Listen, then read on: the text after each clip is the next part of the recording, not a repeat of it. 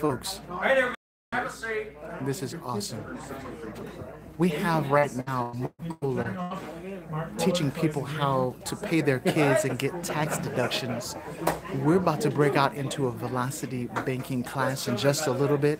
We're also going to be strategizing with the famous Pamela McCants. She's going to be awesome. We have John here. That's amazing. So he's first, of course. All right. Yeah, and I'll be here with the amazing Pamela McCants, but she won't be here because she'll be somewhere else. This is CJ. Thank you very much. And he's amazing. Yes. Yeah. So, man, we have an action-packed night for you. We're going to be going to 3 different places, okay? First place is going to be here. Next place is going to be there. And the other place is going to be over there. All right? Here, there, and over there. 3 places. Watch this. All right? We're starting now. So go ahead and ask your questions. If you got questions, we'll answer them. Fire. All right, everybody, welcome out to Thursday night. Woo!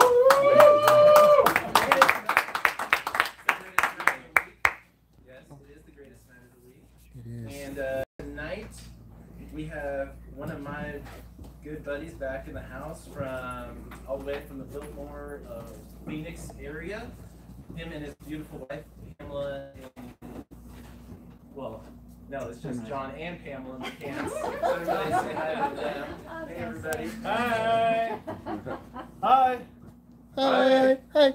So, tonight, what we are going to be doing is an exciting world adventure of real estate investing. Who came here for wanting to expand their real estate knowledge? Who wants to get into real estate investing? Who wants to own a bunch of real estate if you don't own a bunch of real estate? That's what we're here for. That's what I'm here for every single week. And so I figure if I want to do it, I might as well hang around with everybody else that's doing it, right? Hey, essentially. That's the best way to do it. So tonight, there's a What state you calling from? If this is your Tune in first here time from. here, you get to hang out with us in this room. This is the fun room. This is where you get to not do so much hard labor and work. That's what's taking place over in the other areas. Now, one of those other areas is something that is New York is in the house. before, but I'm not even going to tell you what it is yet. I'm going to let Mr. Joseph Smith tell you about it because he's the guy that's going to be leading it. And so, let me tell you a little bit about this guy before he comes up. This man won a Super He's Bowl. also Look at his known as the ring. money guy. He's the guy that specializes in finding money. And he had to do that because he has a nice financial track record of winning the lottery, where he was blessed with 2 foreclosures in a bankruptcy right after the crash. Blessed. And then Love the those lottery was credentials. not the actual real lottery. But when you're in that situation, you think you got to get creative. Yeah, he just hit his threshold of $1.25 million of retirement fund. How about that? And he puts that all into real estate. So this is a guy you could definitely learn some financial strategies from. Oh, so I'm going to tell you what you're going to... Oh, let me go ahead and bring him up. Enough about him. I mean, I can go on about him for days. But Mr. Joseph Smith. Amazing. Amazing. Outer space. That's right. Well, you guys in here, you'll be working with Ray. Ray's a fun guy, but I'm more fun. So, it takes 3 things. Okay, here's 3 things that you need. First, you need debt. Who in the room has debt? Yeah. Woo! Yes. And the rest of you who didn't raise your hand, you're just lying. All right. Second of all, you need income, right? So most people have some kind of income, fixed or you're working. But the third thing is you need a line of credit or a credit card. So we're going to show you how to, mix that all up. And out comes being debt-free and having cash flow to Beautiful. fulfill your dreams. Beautiful. Solve world hunger, achieve world peace. You can do it. Right? That's all going to happen when we learn about velocity banking. We're going to be taking very expensive interest and paying it off with very inexpensive interest. Super exciting. Who's joining me tonight? Who are my guys? 1, 2, 3, 4, 5. Awesome. So rise up let us go out to the conference room, and we're going to get started. Broadening the mind. But remember, if it's your first time, you're staying in here. First time folks stay here. So he's going to the Velocity Banking class. You guys We'll can't join him handle- shortly. Okay? Shortly. So, because you did not bring your bowls with you, Yes. so that's kind of like a homework thing. You have to bring your bowls. Salad bowls, stainless steel works best. Seriously, because what's in place over there, you literally have brain matter oozing out of it. I'm sorry, it's like you've seen The Wizard of Oz. When they find that there's just this guy and he's basically this big projection, that's what the bank is. So once you know actually what the bank is doing, and you can actually use the bank against themselves. It's powerful stuff. Blew my mind. Made me question my whole life. It was 3 o'clock in the morning. I called my mom. I was like, "You've been lying to me my whole life." She's like, "I didn't know." I'm like, "All right, well now we're gonna get out of debt, so it's a good thing." Next, the guy's gonna walk us through. Sorry, jumping ahead of myself. We have a wonderful lady in the house who has a substantial track record of owning companies, real estate businesses. She does it all. $1 million flip taking place. Blip. Yeah, the track record expands basically for the last, 30 years of business ownership? Yeah, over 30 years. Over 30 years of business ownership. It's very, very successful. So tonight, she is going to be helping our team members go through the first half of a training that we call creative acquisitions. Is that correct? No. Deal of the decade. Deal of the decade. I knew it was deal of the decade. She started when she was 4 years old. Creative. So there's a lot of deals right now that are sitting at the courthouse probate system. We can't get to those houses and those deals unless we know how to go through the probate system and pull them out of there.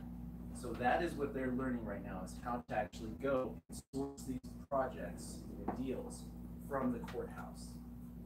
Is that valuable information? Oh, yes. Yes. Perfect. So if you, I should have let you talk. No, fine. We're good. Why don't you stand up, at least we can say hi. Yes. All right, everybody, say hi to Pamela McKenzie. Follow her. That's another class that we are going to be going to. It's going to be awesome. Okay. Have fun tonight. All right. That's Brad. He's amazing. Thank you, Pam. Amazing man. All right, Awesome. so now People the that main just event, we have signed Mr. up John McKenzie, for who is, the real estate investing. They just want to know more, right? About how to move your money the correct way. the life That's all. partner, the support, the husband, On the other half. the other half of the McCanns. And obviously we all know that our wives are what keeps us grounded. I'm the other third. Yes. We're too crazy without women in our lives. And then so Hey, is this Sony? Hey, Sony. he is We got a treat for you, been okay? doing real estate for about 20 years now, specializing in I'm gonna get closer here so you can hear her, okay? get out of bad situations. Also has really perfected Hey, people essentially, buying properties at I auction. need to Like I said, been part of hundreds of auction deals. get more And information. that's somebody that I have really gotten a lot of wisdom from as far as to buy things without losing money. Because that's the tricky part, especially if you're buying them blind at auction. How do you mitigate that risk? So this is what John really brings to the table, his specialty in that. And we're going to be learning all about what he's got to share with us tonight on how to be successful in real estate. So everybody give it up for Mr. John McCann. Thank you, sir. There you go. This will be the hard part, making sure this works. I'll see what I put it that way. That's fine. Does it work? What do you say? It may, it may not. It's a different presentation, so we don't have the right one. Which one? Um, Oh, you're right. yeah. Perfect. It's the same, but it's different. Oh, we got Doug and That Stephanie was on the there. right presentation, just not the right presentation for this screen. Yeah, it has Pam's name on it. There we go. There we go. There we go. There we go. Technology, right, guys? Excellent, Ray. That was the presentation for the other. Yeah. Good. Thank you, John. Thank you guys. Well, what you saw tonight already is kind of like, we call it the horsepower for this room. What I'm going to talk to you about is some of the fuel that's behind it. And been a real estate investor for 28 years, when I'm 29. Let me just explain. I got freedom, my time freedom out of it. I want to explain what's going on here, okay? We're going to be taking you to 3 different places, okay? This is John McCants, our practitioner instructor. You can't be a practitioner instructor unless you've made over $1 million in what you do. So his is auctions. We have people that do this, fix and flips, notes. Okay, that's Jeff Armstrong. You're going to meet him too, all right? But right now, we're going to be listening to John McCants. We're also going to be listening to Joseph Smith, Velocity Banking Strategist, as well as Pamela McCants, John's wife, and she's going to be going over creative acquisitions, all right? So listen to John for just a little bit, and we're actually going to be breaking, we're going to another class, and then we'll break in and go to the other class, all right? All right, so listen to him. Don't want to get caught or catch up buying properties down. Makes sense. And so that's really what I'm going to talk about. And so you guys can ask me questions. You'll learn a little bit about me in the process. And I'd like to ask you guys a few questions. Here's what we really truly are doing. There's no credit card machines. There's none of that here. We can all go to classes, seminars. There is information. There is education. That's what these guys have invested in. But it's their time more than their money is going to happen. We're going to show you what we're doing. You've got choices out there how to learn this. YouTube, BiggerPockets, go to the classes. I went to a $6,300 seminar. Couldn't believe what I was hearing in 5 days and said, you know what, I can't go back to my job the next day. I had to quit. Okay, because that kind of stuff can happen. So just going to be real with you. I'm not going to waste your time. Let me get straight to the point. We're looking for you guys. We want to train up more people. We want to bring in contractors. We want to bring in real estate agents, professionals. Last night up in Phoenix with the group, because that's where I'm from. I had to do this presentation for the very first time in front of like 75 people. It's really growing and just getting crazy up there. But I'm one of the teachers that goes back and does that every week. But our leader was down in Panama celebrating, having fun. So I got up and explained it to him. Bottom line, there's some people that want to get in this game big time up in Phoenix because a lot of people look at it. But you guys have a better market down here probably than we do, or less competition. It's hard to say. But so we're looking for you. But we also know that you, like me, I was looking for a group. I was looking for the information. You're looking for us. So we just want to show you who we are, what we're doing, and the options out there for you. Okay, so let's just go. This is a plan that we've been executing as a group for the last 9 years. Okay, I've been doing it since 1990. Not quite like this, because the first 17 and a half, 18 years, I did it all on my own. The last 10 years, I've been doing it with a group, but I'll explain to you what's happened to my numbers. That's why we're purposefully building a group. We have members that come in here and decide to say, you know what, I want to hang my hat around people that are doing it. I'll just say this, I was up with Tony Robbins. Who knows Tony Robbins?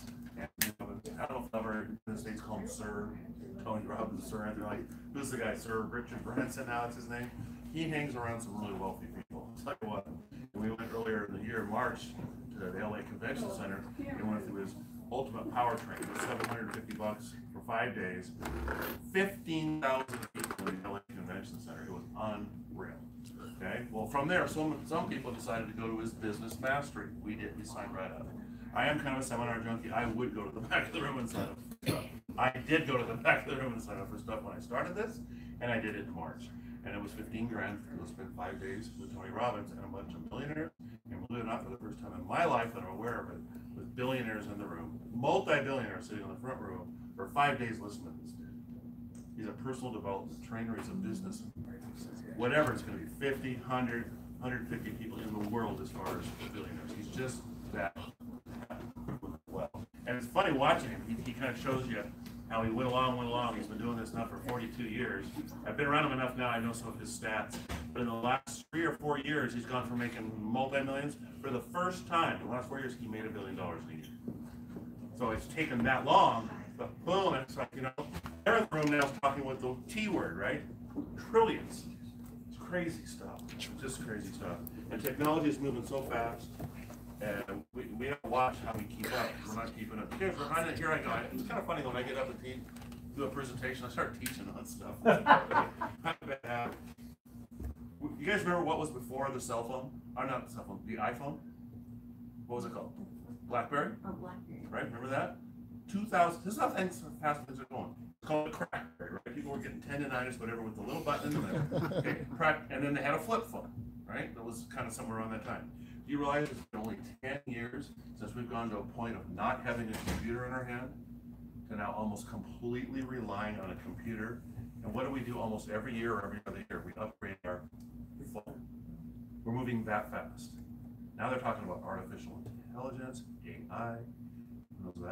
I didn't know what was AI. I've been hearing it the last 6 months. It's artificial intelligence, it's robotics, interactive robots. It's not the kind that's in Star Wars, R2D2, but stuff that really actually can do more than going around the room and realize it's touching stuff, you know, the robot, and end up back in its docking bay when it gets low on power, and it can power back up and do it.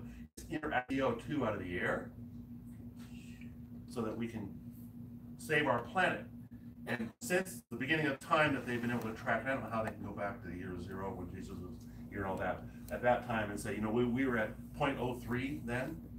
I don't know how they track it, but that's what they said, you know, as far as carbon percentage up there. Well, in the last 30 years, we've gone from 0.03 to 0.04 of the CO2 in the air. It's finally started to move. And that's quite a significant change. It's what happens, just like Tony's wealth, our CO2 problem. We have to save our planet. We got to get on it now. There's guys in the room that are spending billions of dollars learning how to do that.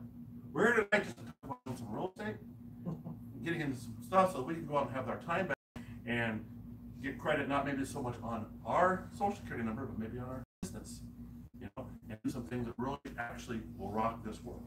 So, the purpose tonight is to show you what's possible. It's also to inform you what we do and how we do it, how you can join us. The members have left the room. You know, we have a small crowd tonight. We had 50 a couple weeks ago. It's vacation time, school's going on, things are happening. We want you to come here, if you're a member, as much as you humanly can.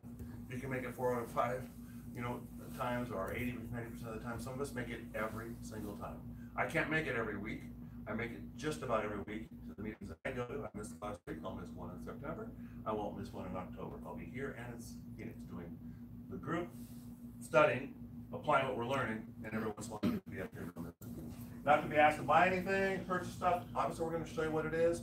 Want you to check it out. The whole idea is we want you to come back and learn from Joseph some of the strategy, get a training from us. That's a workshop he's taking you through, really. It's not a training, it's a workshop on how to get out of debt. Because once you get yourself personally out of debt and get some money freed up, start doing some real estate. Wouldn't it be kind of cool to get into real estate investments and have an idea of how to get out of debt on those two and use the houses as banks to buy more houses? That's the strategy that it rolls to for what he's doing there, the higher level, okay? And we're going to be divided back. So we'll get you more info. The member that asked you here can get you more details. I'm going to whip parts of this. And if you guys, hey, John, slow down and give me, you know, take the fire hose and dial it back a little bit, I will. But there's a lot of data here. We just want to show you who we are, get a feeling for who and what this is. And if you're looking for us, check out a few of the competition. Go to Easy RIA, go to the other places, go to one of the flip those houses, you know, Fortune Stealers or Fortune Builders, whatever they're called, all that kind of stuff. I did, and it worked, but very few of us actually make it work in the system. It's called the seminar system. We're not that, okay? We're something different. We're using technology. We're ahead of that curve. Okay, so now what's going on, and I don't think this is the pointer, but I think this one, you know, is one of these a pointer, or is this the pointer? On the top. That one, okay. Top. Right. Tonight, you're in with us in a team overview. As people come in, we have an orientation so we can get to understand how the operation works here. Pam took people out to the essentials. We are growing into a fix and flip mastermind, a multi-family mastermind, learning how to be the bank. And the most popular thing going on right now is nightly or short-term rentals. Taking houses that you normally rent for $1,500 to $2,000 a month and doing that in a week. One see I'm up in Phoenix right now, renting a house per month, on average about $6,500 a month, because he's renting it by the weekend, by the day, or by the week. Same thing going on in Oceanside, California. Saw him on Tuesday night. Unreal. He lives in a little granny flat in front, rents the house out behind, and last month he brought in July $7,500 renting out his house. What's going on, Jesus? Crazy stuff. Joseph is off with Velocity Banking, okay? Showing you how to turn the bank around from harsh interest to simple interest and getting that money back in your pocket so that you can actually start leveraging in your real estate. So on Saturdays, we have tours of our properties, we have workshops ourselves, and intensive trainings. And so these are the things that we are doing, and we are growing So into. do you meet here? Yes, this is the mothership. This is What time? on which one of the events. Oh, At the they end. all meet at different At the times. end, we will see what's going on Oh. for this week. It Okay, changes, okay. Cindy, every week. But right now at 7 o'clock, every week we're doing this Mhm. and this, and where you're at with me right now. As the folks come on, we put them through an orientation 7 and up. Mhm. And then we have different things. We'll announce what's going on this week coming up. Okay. Great question. That's perfect. That's good. It's an interactive thing, right? So, that's where Pam is. The next week, what we can do, Ray, is show this when Pam goes out. Yes. And they are doing, where are they at? Deal of the decade. Deal of the decade. We're going through that class. Half of it they're reviewing this week, and half of it they're reviewing this week. In between, here and next week, they are going to be doing what we called in school homework. Here we call it field work. We're applying the information that they're learning and doing it themselves, getting them to feel what it's like. They either get a win, or we call it a learning experience. You know, and you can call it something other than a learning experience, but learning. And then oftentimes some people don't do it at the same level or in the same way. You might learn and get that experience from somebody else, and then it's like, man, I didn't think about it that way. I could have done that. So the whole idea of mastermind is collectively trying to figure out a situation or solve a problem. You may not figure it out on your own, but someone else might, or they may add to what you just did. And together, everyone achieves more. That's the word team, right? So that's where Pam's at. That masterminds are for our members only. Here's something I'll throw out. I used to do some of this on a whiteboard. We're going to be but it takes doing something a long time, different. and I don't write so well. So we're going to go this route. Entrepreneurship. This is what we really are. We visualize and we actualize things. That's what's going on next door. We think, you know, can I get out of debt? How can I do it? Let's actualize that. You know, so we're self-starters. We see more others do and see it before others do. To me, being first is more important than being fast. You know, and but first sets, you know, first is important. And we work harder than others. Honestly, I quit my 8-hour-a-day job to have a 12 to 16-hour-a-day job. Who wants to sign up for that? Okay? So consider the 8-hour job. Entrepreneurs work harder than we do at our day job. So just to give you a hint, if you don't like that, might be a good time to go out to Denny's right now and have dinner, because we're talking about working harder at times and playing harder, taking weeks off, months off. I'll show you. We took 42 days off last year, and while we took 42 days off, all the stuff that's going on in my life financially made me more money than it cost me to be in Europe for 42 days. Is there any question? No, Just It's not work when you love it. What's this guy really saying, right? no. No, it's Isn't cool. that Okay, beautiful? so, you're gonna get to know who I am in this process. We're gonna help. At the same time, we're right alongside you, and you're gonna do this stuff, we're gonna do it. You're gonna skin your knee, so are we. We just don't wanna break our leg. We keep score, like to win. This is just kind of, anybody else have an idea of what an entrepreneur is? Or a thought, a word, a sentence, what would you call it? Jesse, you know what I mean? Essentially, what's there is somebody that sees an opportunity, a bigger problem, they see a way to fix it. You just actually stole one of my sentences. Anybody else? Perfect stuff. Opportunity creator? Opportunity Is that what you creator. just said? Okay. I don't know. Cool. Okay, so let's talk about that. See, I told you. The set of circumstances that makes it possible to do something. I'm gonna get some water. So, I just like to look at this. You know, we're here to talk about opportunity. Everything I've talked about is rosy, red, optimistic, and positive, right? Other than possibly selling your house during a downturn. It's not fair to talk just about that. So on the other side of it, there's something that may not be working as well. 90+% of the people in America aren't financially where they thought they would be at this point in their life. Most people aren't doing it. Most people aren't doing real estate. We are looking for every one of you, but usually 1 or 2 or 3 will join us. It just, people don't do it. They don't follow through. You can't help that, but we want the ones that want to do it. Okay, so it's not fair for me to say, let's just talk all about perfect. That's what I bought. I bought a seminar after 5 days. There's no way I could not do that.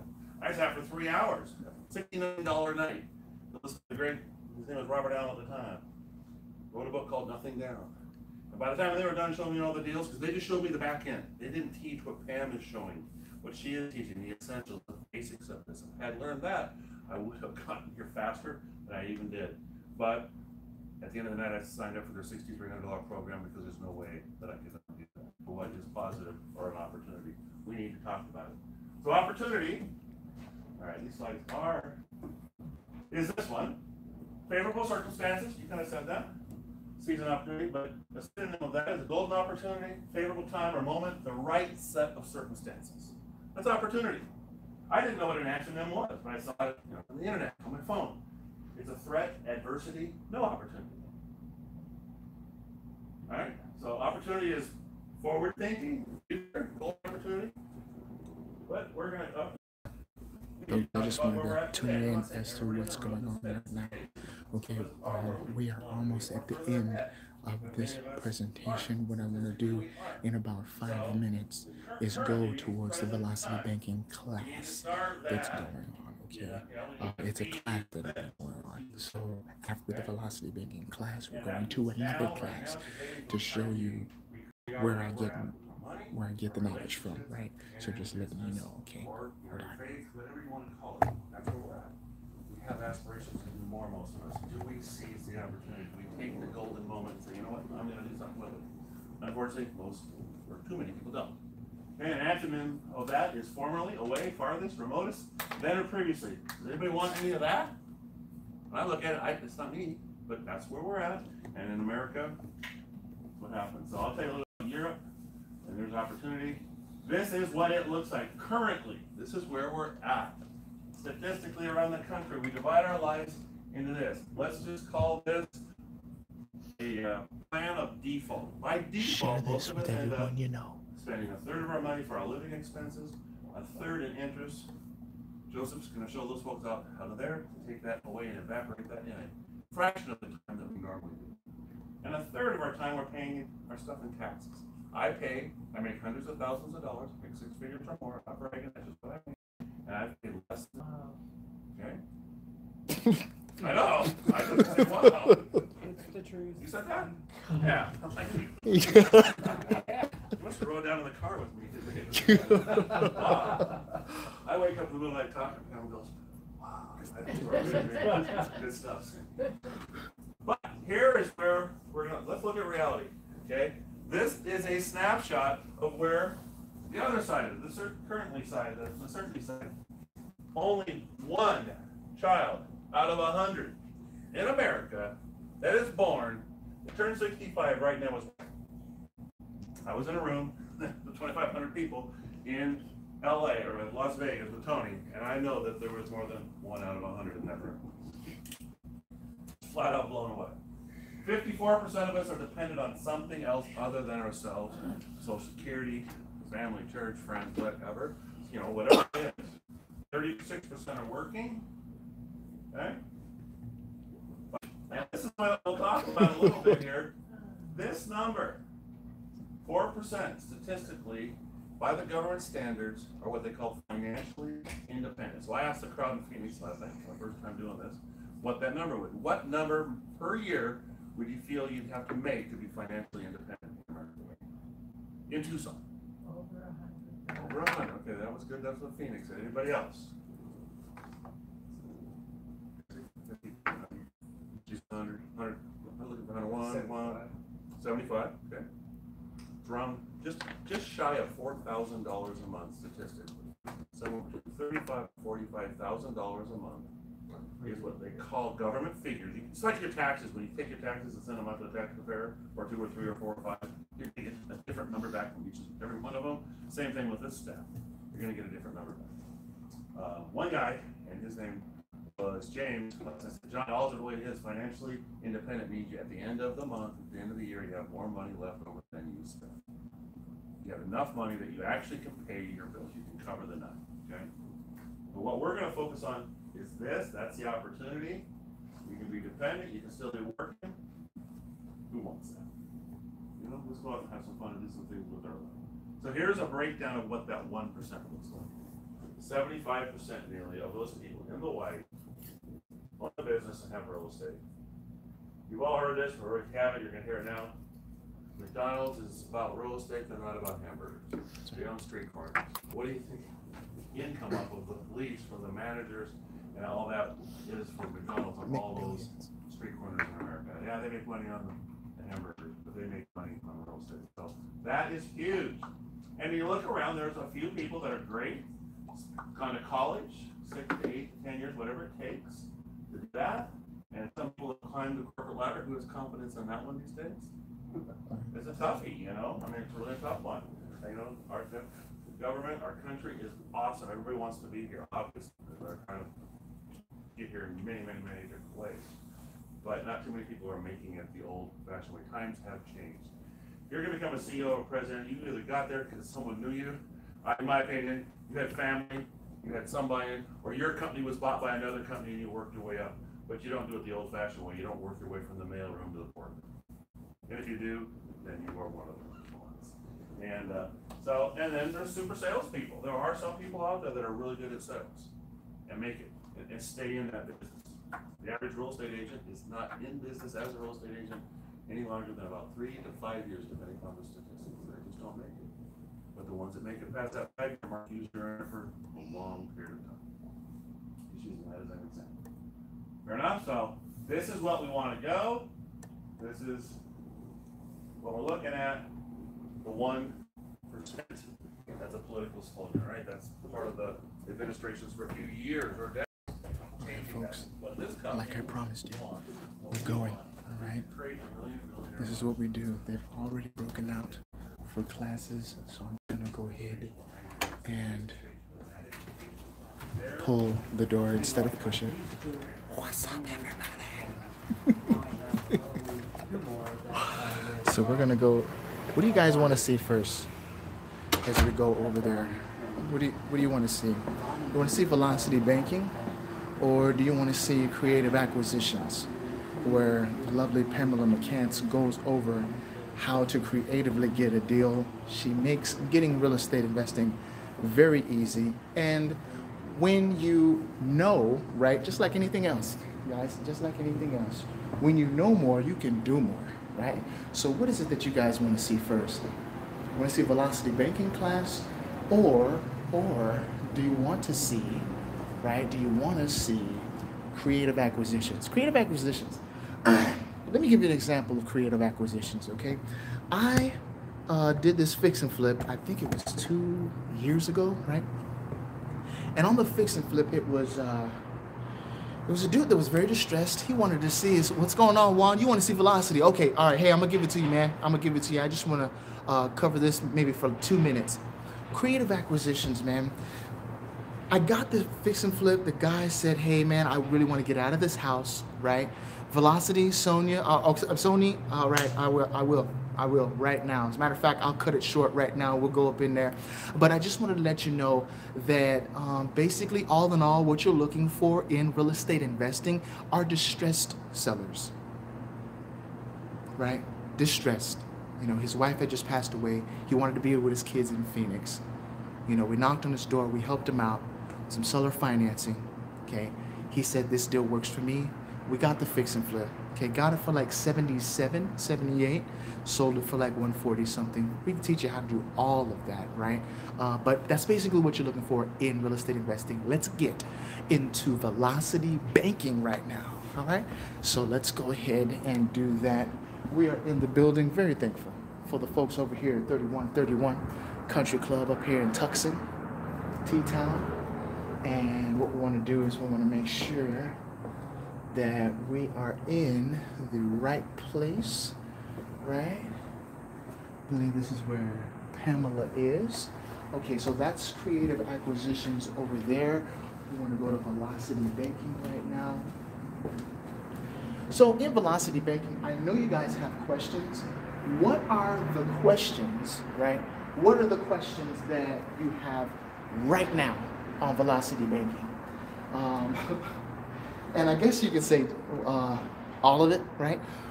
However, always remember this. Velocity banking is about, what is it about? It's about making sure all those loans, okay, the amortized loans, as a matter of fact, since there's a contrast between amortized interest and simple interest, I just say complex interest is amortized interest, okay? Those amortized loans that you have, it's about paying down those loans with simple interest, okay, with your line of credit, okay? Let's go ahead and get to it.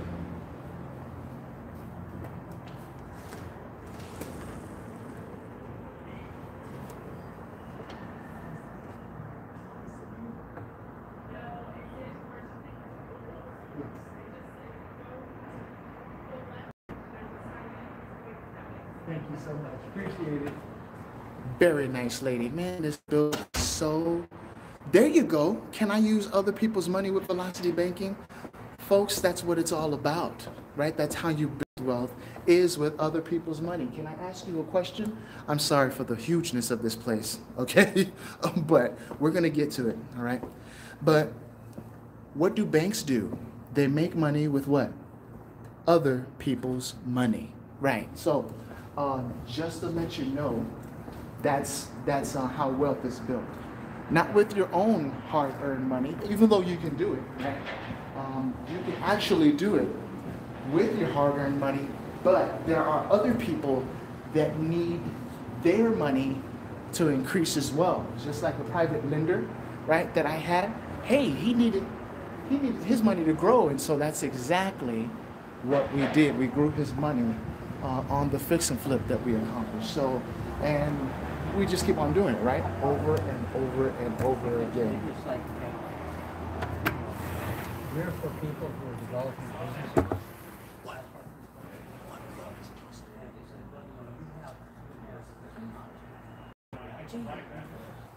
businesses. Is it the quarter one? Oh, okay. They're both in there. He's just in the back. Okay. Thank you. Appreciate it. Yeah, he's doing fine. Awesome. Thank you. Awesome. All right. What's going on, JC? Hey, did you hear his story? It was amazing, man. So this guy, you know, he's getting, you know what I mean? Hey, I know a lady by the name of Mary down there in Atlanta, Georgia. She said, listen, I'm a landscaper and I'm 73 years old and I want to leave an inheritance for all my children. I said, look at that. My goodness. This woman is going to make it by sheer determination. All right, so let's get in here right now. It's room 205, so let's get in here. But, now, how long are you gonna film? Because we're kind of like not at normal Oh, no, it's okay. class setting. I'm just going to the velocity. It's- See that? See the power? Power.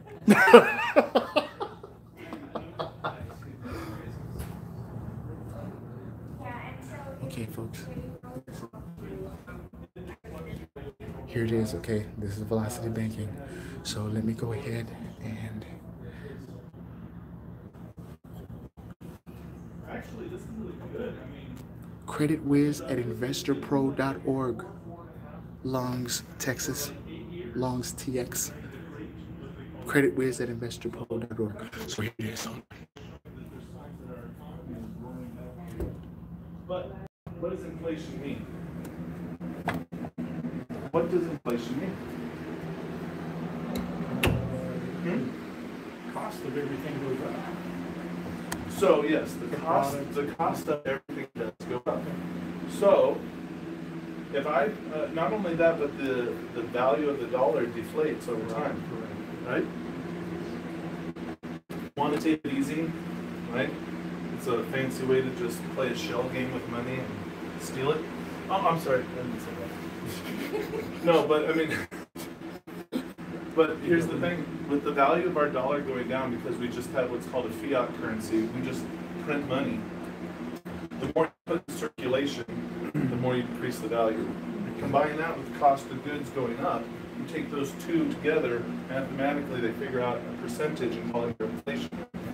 Here's what it means, bottom line. If I put $100 into a bank account a year ago, what's it worth today in today's money? It's worth $97. Inflation is I lost 3% due to the cost of goods going up and the deflation of my dollar. So I did nothing. I just left $100 in the account. And now I have 97. Now, but that's okay because the bank is giving me 1%. Right? 101%. No. This is 1%. This would be 1%. 1%. Right? So that's good, right? Wait a minute. Is that keeping up with inflation? No. Oh, wait a minute. So you're saying They're giving you're losing 90, it's I get 98. Yeah. Hey, it's not losing it as fast. Right. God bless you. So, think about this. If you had $1 billion, would you want to put it into the bank in a savings account? You could get 1% return on that. 1% of $1 billion is a heck of a lot of money. It's millions of dollars. But you're losing 3%. So, are you telling me that no billionaire would knowingly invest in something that they know loses them money before they even put the money in? They already know that loses money. Now, are we, as Americans, so that's the 1% wealthy. Let's talk about us 99. We're not any less smart than the wealthy 1%. We know that savings accounts don't pay for anything. We've heard of that term inflation. But by show of hands, who has a savings account?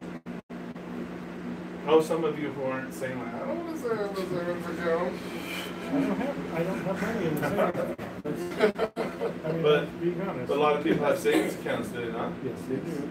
And we feel good about having a savings account. Why? Why do we feel good about a savings account? Why would we put money into this? The bank says it's a good thing. Well, right, because you're saving up in case of a what? Emergency. Emergency. It's your rainy day fund, right? That's what people want. You gotta have that little buffer in case something happens, right? That's responsible, isn't it? So, but they call it a savings account so you feel good about yourself. But that's not, and it's actually called the bank's lending pool. It's the money that the bank uses to go out and make money. So, let's say, I'm sorry, what's your name? Did you say Nicole? Nicole. Let's say you've saved up for many years now. You've got $10,000 sitting in the bank. That's awesome. It's phenomenal. Now, when you save up that money, you're thinking, okay, great, that's for a rainy day. And then all of a sudden the day comes and you need to get a car. Well, you pull the money out of the savings account and go buy yourself a car. But now you don't have what? If you do that, you don't have your cushion. So you have to weigh the thought, do I do that? Or do I go get myself a little auto loan, right? What's the bank going to do? Is the bank going to say, use your savings account? Or are they going to say, how much you should an auto loan? Right? You're like, trade in value, carry back $13,000, right? Maybe you got that at 2%. Maybe you got it at 6%. But the point is, they pushed you into a loan, right? With your cushion. Now, what really happened? Here's what really happened. You've put money on the bank. I have your $10,000. I'm giving you 1% back. Now, you say you need to borrow some money. I'm going to take your money and just give it right back to you, but charge you 6%. It's your money that I'm lending to you, but I'm charging you to use your own money. Do we all understand that that's what we're actually doing with the bank? Those of us with savings accounts with any kind of balance in there, that's like not really that smart. That's even more. Because think about inflation. If the bank's lending you money at 6%, are they staying ahead of the inflation curve? Right, but they're paying you 1%. So who wins? Who loses? The bank wins, but you got a car. That's going to break down at some point, and then you're going to put on a credit card. So you're going to make 6 over here, 21 over there. They're good. They're good. Do you see how the bank model, they win no matter what you choose? Right? This is the reality of how things are working. So we got our loans, we got our lines of credit, and so what about? So we know that the bank, the lending pool, we just give the bank money and they go make money off us. I mean, who here would sign up today if they said, hey, look, we have a lending pool. If you want to just put money in this account for us to go make money, right? We'll give you 1% return on that. How many people would take that? Do you see how some way brilliantly the marketing system and said, no one's going to want to put money into the bank's lending pool. No one's motivated. But if you say, put it in your savings account, now you feel good about yourself. You're being responsible. Okay. So, again, I'm trying to open your mind. A lot of this is laying the groundwork because you need to know how the banks are operating, what they're thinking. But also, since the government threw in 401ks and IRAs and things like that, which is not the bank. But let's think about that just for a minute. If I have money that goes every paycheck off to my 401k, whatever that is, Merrill Lynch, whoever, where does that money ultimately go? It leaves my paycheck and it goes where? Where does it end up? It travels to some magical place where? Into a big pool of money. But it actually physically goes to an actual location somewhere in this country. It starts with a W and ends with All Street. Yes, you guessed it. Yes. So you put money there, right? And there's some mutual fund or there's something that you're invested in, right? So this money flies off to Wall Street, right? Goes to some broker, some account manager, hedge fund, somebody. They take your money and then they go to the casino, the stock market, and they start betting on futures and things like that of different companies and currencies and all kinds of things. And then they make money. But it's so much fun to go gambling with somebody else's money, right? Because in the bottom line, if they win or lose, they still get paid for the transaction. Yes. Now there are some incentives, right? Sometimes I step on toes of people like, hey, I'm a broker. It's fine. If you can make money doing that and you know what you're doing, that's a great way to make money. So there are sound ways to invest. But my point is, you're giving a large chunk of money to somebody off in Wall Street, and you're telling them, go make money with my money, but please try and give me back some.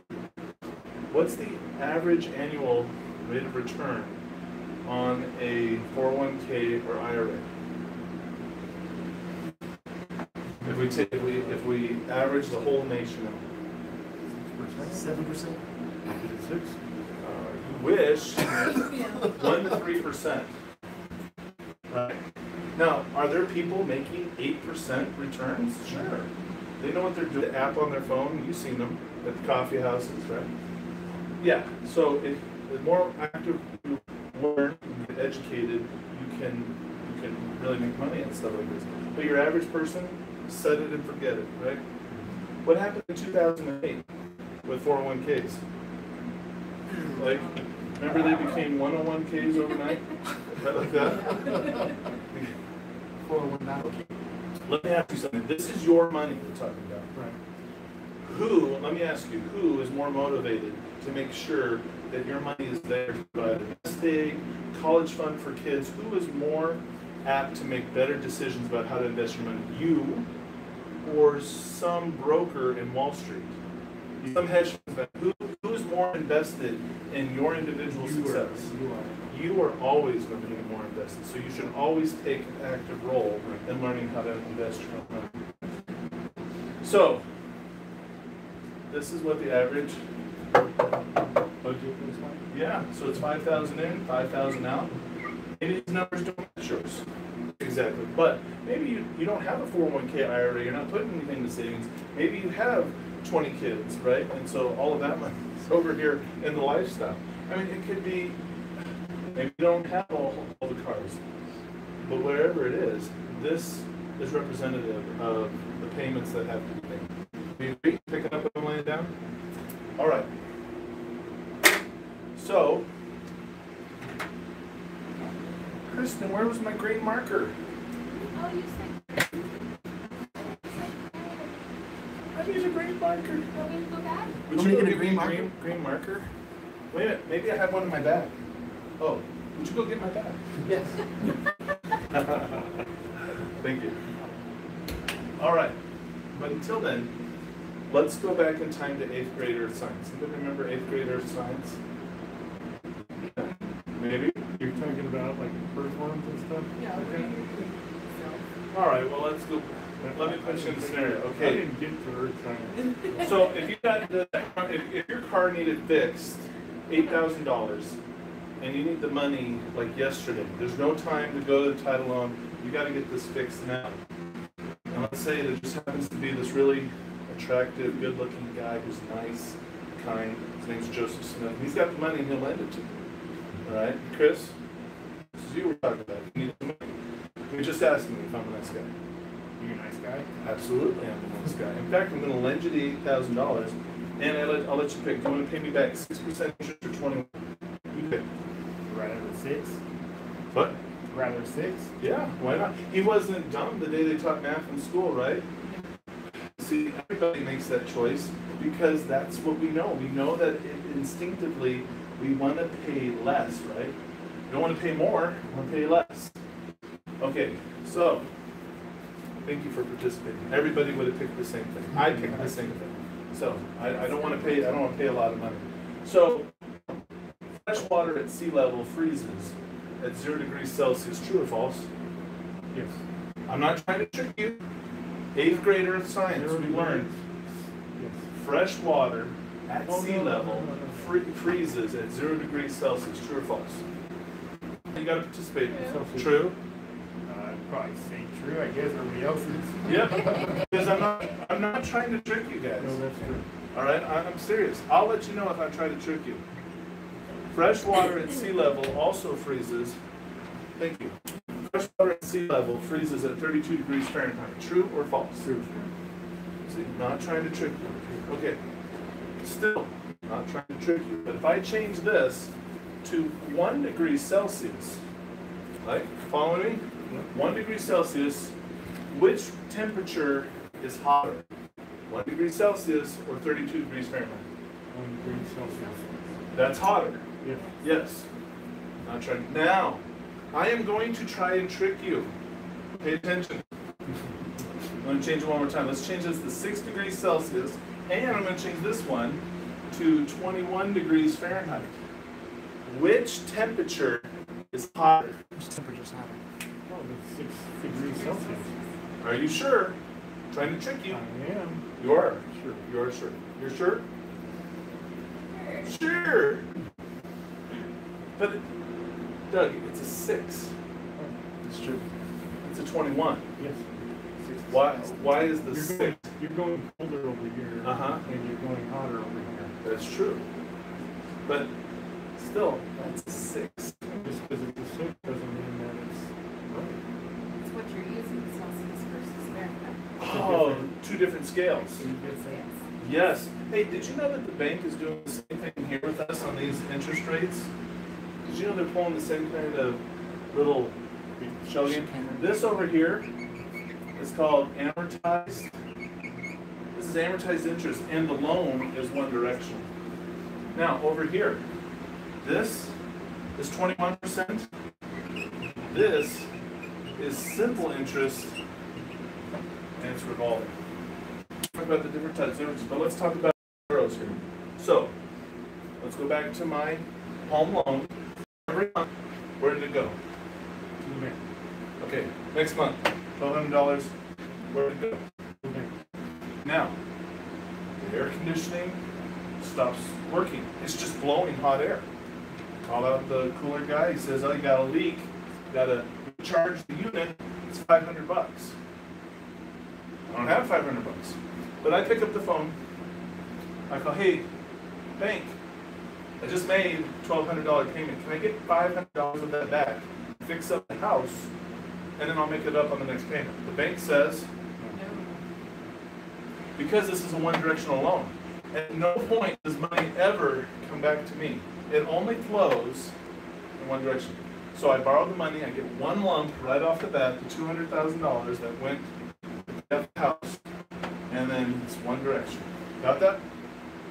Let's compare that over here to my line of credit. So I have a line of credit, right, a $15,000 line. I could max out the card, but as long as I'm making the minimum payment of my payment goes to the interest. 79%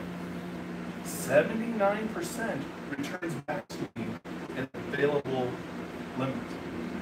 revolving. So as I make a payment, yes, some of it goes to the bank, but some of it comes back to me. You're using it. You see that?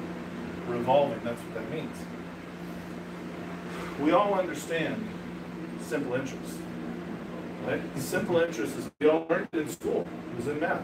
What is 21% of 100? If I have $100, what's 21%? Chris? $21. You're absolutely right. You learned that. Now, tell me, what day in school did they teach you about amortized interest? What was the class? Does anybody remember that day? The homework assignment that was involved? Anybody ever seen an amortization schedule? Anybody here have to pay a mortgage? Yeah. Amortization schedule. For those of you with weak constitutions, you may want to divert your eyes. This was something that was invented by Satan. I'm convinced of it. All right, so you have interest, right? $950 of that $1,200 going to interest on the first payment. And then you have what's called principal. And that's $250 of that payment. Now, this is what's called your amortization schedule. Look at this little part. This is pretty cool. This is the 21-year mark. What do you think happens at year 21? Oh, by the way, you know your standard home mortgage is for 30 years, right? We all know that. So you're finally making as much principal and interest it needs right now. Yes. And so every payment after this, I pay more towards the principal than I did the interest. But you see, for the first 21 years of this loan, I paid more in interest every month than I did principal. 250 went to, but it's 6%. $950 out of a $1,200 payment goes to interest, and that's 6%. I'm not a math wizard here, but if I were to use a calculator, I mean, that's closer to about 400%.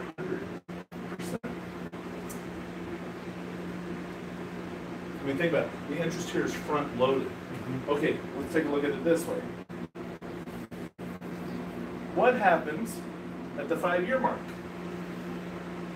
Your average homeowner, 5 years, what? Buy your house, you move. We move all the time. Absolutely. What else happened? Yes. Fine. Same result. You move or you refi, it's the same result. A lot of equity built up at that point? No, hardly nothing. But you start over. Doug, you've been doing a great job. You're a champion. Rent mortgage payer. We love you. We feel you. You know what? I bet you that $1,200 a month kind of hurting a little bit. What if we refinanced you and we could get that payment down to $1,000 a month again? Awesome, right? And everybody says, yes.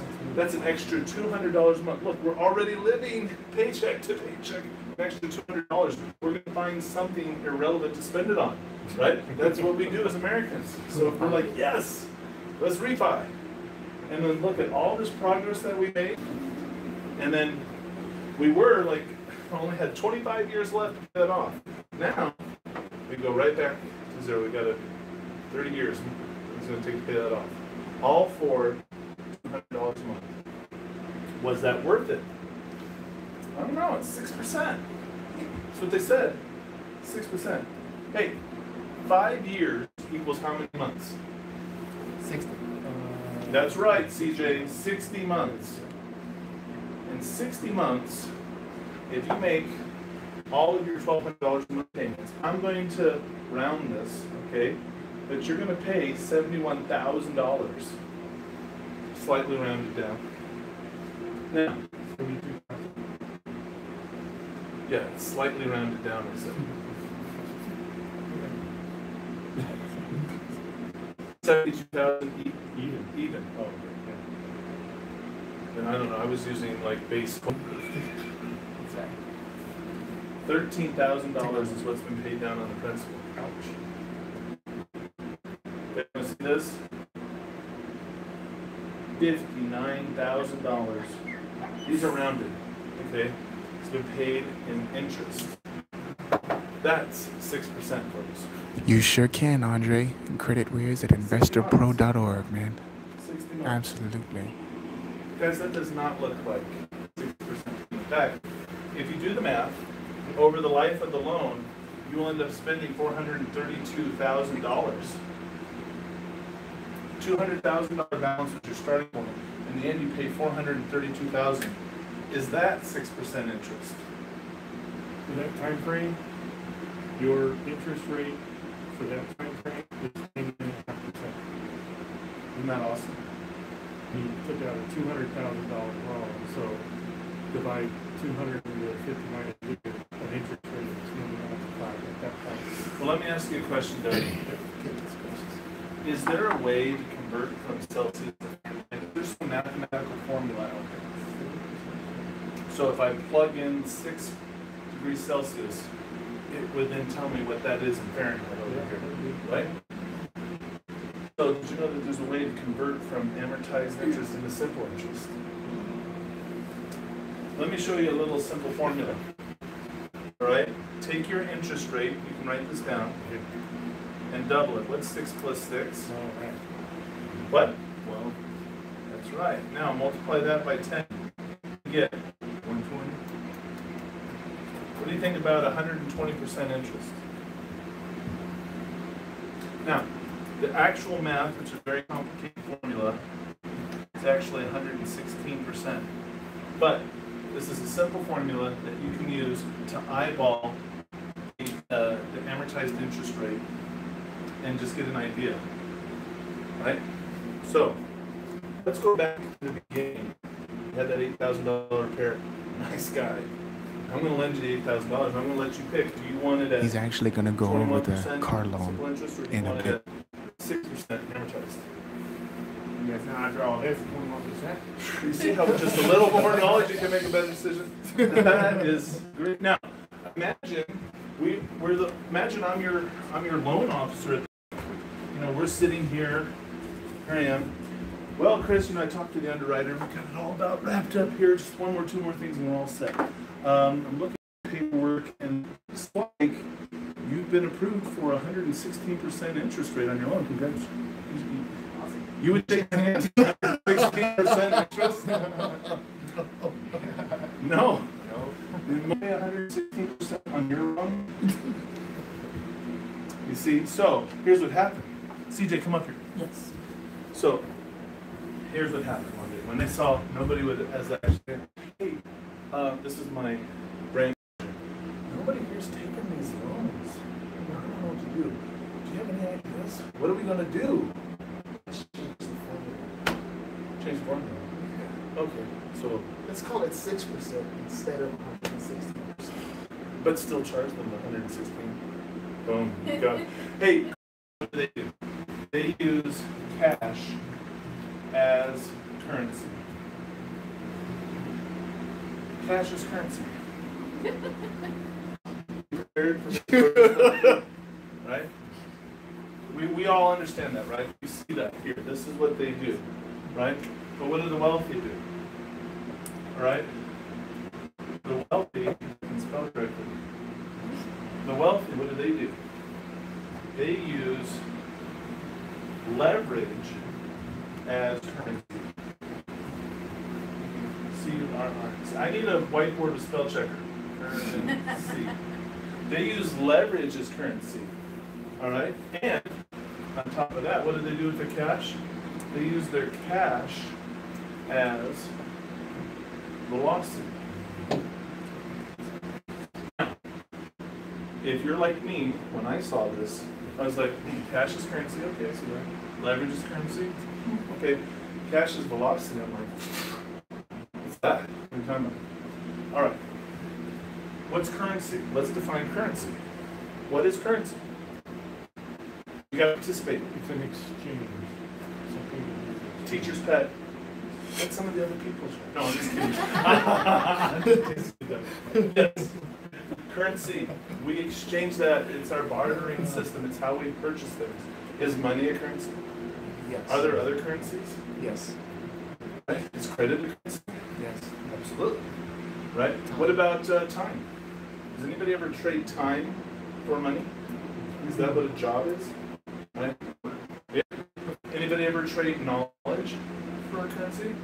I know how to do something. You don't know how to do that. Well, pay me some money, and I'll do it. Right? Do we pay the tax person to do that because we don't understand the tax code? Right? So knowledge is a currency. What about relationships? It's not what you know, it's who you know. Are there relationships a capital? If you know the right person, can they hook you up? Yes. Absolutely. So there's a lot of different currencies out there. Whenever you use whatever the medium of that currency is, you're leveraging it. You're using it to your advantage. This is the banking system. If you understand how this banking system works, you can leverage it to your advantage. If you do not understand, agreed? All right, so the wealthy know how this system works, so they use leverage to their currency. What are they leveraging? In fact, they're not to be confused with opium, right? That is something totally different, right? We're not talking about opium, we're talking about OPM. What is OPM? Other people's money. Loving it, right? OPM, other people's money, right? Because remember, where does the money for these credit cards and these loans come from? The bank's lending pool. That's other people's money. Okay, so here's what it is. Instead of using my cash to pay my bills, if I'm wealthy, I'm using my lines of credit to pay my bills. I still have cash, but what do I actually use my cash for? I use my cash as velocity. The velocity is speed. The speed at which I pay down the debt that I'm leveraging. Let me put it to you this way. If I'm a billionaire and I have $1 billion, do I spend my $1 billion? Or do I leverage $1 billion to get access to 10 billion and spend that 10 billion, but use my 1 billion to make the payments on the 10 billion? What if I'm wealthy, what do? The leverage. We use the leverage principle. You see that? So, if the wealthy can do it with billions of dollars, we can do it with thousands. That's all it is. That's velocity banking. You guys with me? You want to see what velocity banking is now? All right. So this is the whole system behind it. Velocity banking, $5,000. What do we do with it? Well, before we're putting it in the checking account, but now, what are we doing? We're putting it straight onto the credit card balance. All of it. Every penny. Every paycheck. Boom. Right on the line of credit. Now, when I saw that, by the way, when I was sitting where you guys were, I admit, it took me 6 times. That's like, I saw this 6 times and I did not get it. Because this is the point where they lost me. And I'm like, but I just started talking about velocity. Yeah, the very first step of velocity banking, you lost me. If I take all my income and I put it onto my line of credit, how do we eat? As you can tell, eating, very important priority for me. Right? What are we going to do? I mean, how do we pay for things if all the money's gone? All right, I'm going to do my best to pretend as if I'm talking to me past. So, I need to give myself a little bit of room here. All right, we'll move this bit. Okay, so let's say I have a $15,000 limit on my card, right? And I'm carrying a $12,000 balance, right? You got to write this down. Okay, so if I put $5,000 onto this line of credit, what happens to the amount? What happens to my? It goes down to 7,000. It would go down to 7. Right. Close to it. What? There's 21% interest. But hey, don't let this number fool you. Man, this looks like such a big number, doesn't it? 21%. Do you know that's APR? What's APR? Annual percentage. Come on, Doug, teach us that. Let's go. 1.75. 1.75. Now, if I put something on my credit card and the interest I'm going to be charged on a monthly basis is only 1.75%, does that look a little bit more affordable than this 21% that they throw at me? Because this is supposed to make it go, ooh, 21%. That's, be careful with that. That It's like, what's 21%? 1.75 a month. On the 12,210. Nothing. And then you just made a $5,000 payment. You know what? No, if I put $2,000 onto a credit card at 21%, you want to know what actually I'm paying? Just the interest alone? Like, what I have to cover in my minimum payment is really the interest, right? It's like $50. $50. If I wanted to get access to something for $2,000, it would only cost me $50. Now that's just to rent the money, to rent the $2,000. I'm not making any headway on paying it down. But if I use that to buy like a big screen TV, I've done it all wrong. Because is my big screen TV ever going to give me any money back? But if I purchase something of value that's going to bring me money in, then I just have to wait for that money to come in, and then it pays for itself. That's called an asset. But we're not there yet. But if I put $5,000 onto my line of credit, do I have to budget for that minimum monthly payment here? No? So I don't have to budget for that $600. Well, where does that go? Cash flow. People are like, wait a minute. Yeah, I've lost people here too. Wait a minute. There's still, oh, they put that money, they put that payment out there based off of a carry balance from month to month, but I'm dropping $5,000. I've already exceeded the minimum payment. I don't have to budget for it. It's actually not going to be charged to me. Only the interest can buy. People don't realize that. They think the full 21% in that month is going to be charged to you. No, you're doing your math wrong. 1.75. Very inexpensive. Okay, so I don't need to budget for that anymore. So what happens? So my expenses, don't they go down by $600 here? So now we're at $4,400. You see that? Total monthly expenses. So what's my cash flow now? $600, baby. Better than nothing. Cash flow. That's where we were at before, right? Because we had a zero cash flow. All right. Now, you guys don't look like chumps. No. You guys look very smart. In fact, you guys look like you're lightning, like the light just came on. Right? So, I'm going to ask you again. Is it a good idea to put money into the savings account to let the banker use your money to go make money? Or do you think you can do a better job with your own money? You can do a better job. What about putting money away into the 401k or the IRA? Do we want to let the hedge fund manager make money off of our money, or can we do a better job on our own? So I don't need to set aside money in those investments that I don't even know how to do. Now, I'm not trying to talk you out of investing in the real estate, or investing in the stock market. I want you to invest in real estate, yes. Because think about real estate as an investment versus stock market. If you put money into the stock market, George. and you buy, what's the Just in hot time. stock? Let's say Google. Is that a hot stock? Is the price Yes. going up? Yes. Right. What can you do as an individual to guarantee that the price of that Repetition stock is the goes up? mother of all learning. Right? This concept of investing in any asset, buy low, sell high. Right. So Keep clicking. and that guarantees the cost, the price of the stock will go up. No, Doug obviously should not be investing anywhere. Keep clicking on it. Do we all realize that there's nothing that I can do, that there's a whole CEO, board of directors, shareholders that have, in market forces that are outside of my control? Okay. Now, let's say we take the same amount of money that we would have put in stocks and we go buy some real estate.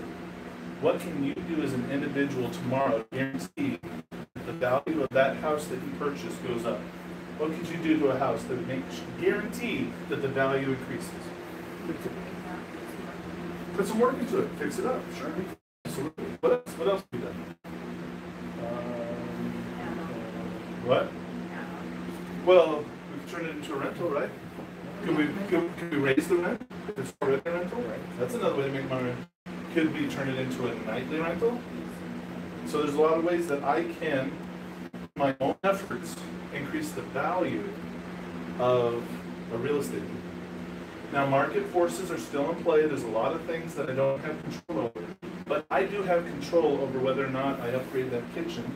I do have control over the rent that I charge. Right? So, I like that about real estate. It gives me some control. But what about another asset class, precious metals? Right? If I want to take a huge chunk of money and put it into precious metals, what I'm saying is I'm going to bet that the economy is going to tank, right? And if the economy tanks, then the value of precious metals will go up, and then I'll be okay, right? It's a hedge against the inflation. It's a hedge against down economies. That's why people buy precious metals. Now, to legally buy precious metals in the United States, you have to buy it at what's called the full market price, the spot price. Right? That's what it's worth today. So let's say gold's worth $1,500. Right? I think it's less than that, but let's just say it's worth $1,500. If I go to buy it, I have to pay how much for it? I have to pay $1,500 for it. Right? If I go over here and Doug and I have a little side exchange and say trade it for $1,000, that's illegal. Now, why would that be illegal? Is that going to destabilize the gold price, the market? Yeah, they have regulations and laws in place so because that is not, it's not a fiat type of currency. It's a stable currency. You follow the law. So when you buy it, you have to fill out a tax document that shows what the spot price of that day was. When you sell it, you either sell it for capital gains or capital loss. You didn't know you were going to purchase gold strings. Now, let's compare that to real estate. Gold, I'd have to buy full market value. If the house here is valued at $200,000, does that mean I have to pay $200,000? Nope. Could I legally purchase this for $100,000? Depends. But I can't do that. It's free for you, Long. It's free. I can build in my own equity if I know what I'm doing, my market analysis with my negotiation. I have control. So I pitch real estate because it is the vehicle that gives you the most control. Not total control. We can never eliminate all risk, and I'm not saying we can. But if you can, as much risk as you can mitigate through investing in products that give you control, and then you can get educated on how to control it, then you're making some really safe investments. Right. So, if I don't have to account for this $1,400, that means to $3,000 a month, right? Because I'm not going to put money in my savings account. I'm not going to put money into the 401ks anymore because I'm going to do something better with it. But do you see my cash flow is now $2,000? Now here's the beauty of velocity banking. Because there's so many strategies out there to pay down things very, very fast. So you can make double payments. If we started here on day one and made double payments, we'd be done in at year 19. We would be done in 19 years. We would shave 11 years off of the total, right? Just making double payments. But you have to make double payments. That's pretty expensive, right? You'd have to get an extra job or something. Right. Going out one way. There's a lot of other people who will say, well, no, scrimp and save and cut back on your lifestyle. Eat the beans and rice diet, you know. Don't go see movies. Wait till they come out on TV. Right? Frugal. And that is good to be frugal, but instead of having, you can't save your way to wealth. You can't cut back enough and then one day come out and you're wealthy. Right? You have to grow your finances. You have to grow your income. Right? So, just saving by itself is not an effective strategy to get out of it. So, we're going to show you a better way. We're going to start with the fact that I put $5,000 of all my income on this line of credit. I've now completely changed my budget. Just by moving $5,000 onto my line of credit, I don't have to make those payments, and I don't need to. I don't believe in that yet, but I'll show you. Right? Because you're like, well, where's my savings account? Where's my cushion? I want to show you, folks. Right? You with me? Okay, so I didn't get an extra job, I'm not working overtime, I'm not cutting back on my expenses. But by restructuring how I pay for things, I have $5,000 coming in, but only $3,000 in expenses, right? So if I put $5,000 here on the card, and then put $3,000 of expenses there, right? What was the net pay down in 1 month? The net pay down, 2,000. So now I'm at 10,000. Okay, anything you do once, you can do twice, right? So next month, could I put another 5,000 on the card? And then could I put 3,000 back on the card? You see how we're paying this off? Well, let's go back for a moment. See this $12,000 balance? At $600 a month, minimum monthly payments, Chris, how long is it going to take me to pay off the $12,000 balance, making the minimum monthly payments $600? Yeah. Guess how many years?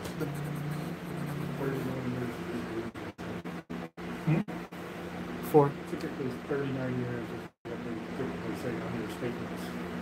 Yeah. Minimum payments. And you get that would take years and years and years, right, to do that. So here we are with Velocity Banking, right? Right? If I'm paying it down at $2,000 a month, that total balance, how many months until it's all paid off? 12,000 divided by 2,000. Mm-hmm. So I keep decreasing the balance by $2,000 every month. That's right. 6 months. Not years. Not tens of years. But 6 months. Do you see that? Yeah. Okay, so we've paid off the credit card balance in 6 months. Now, there's a few rules we have to follow. First of all, your line of credit is for emergencies. All right? Do we have an emergency today? Do we have an emergency? No. Praise the Lord. Thank God. All right. So then the second thing is for debt. Okay. Debt pay down. Do you see that? We're using it for debt pay down. Okay, and the third thing we do, if we don't have an emergency, we don't have any debt, then it's used for assets. Right? We just explained what assets were, right? It's not for liabilities. If I want to buy a TV, if I wanted to buy a phone or something, some stuff, I want to go on a trip. Do I use my credit card here? No. His heads are going in every direction. No. Anything that I want to do comes out of my cash flow. So if $2,000 a month is not enough for you to go on that dream vacation you wanted, then what do we need to do? Grow our cash flow.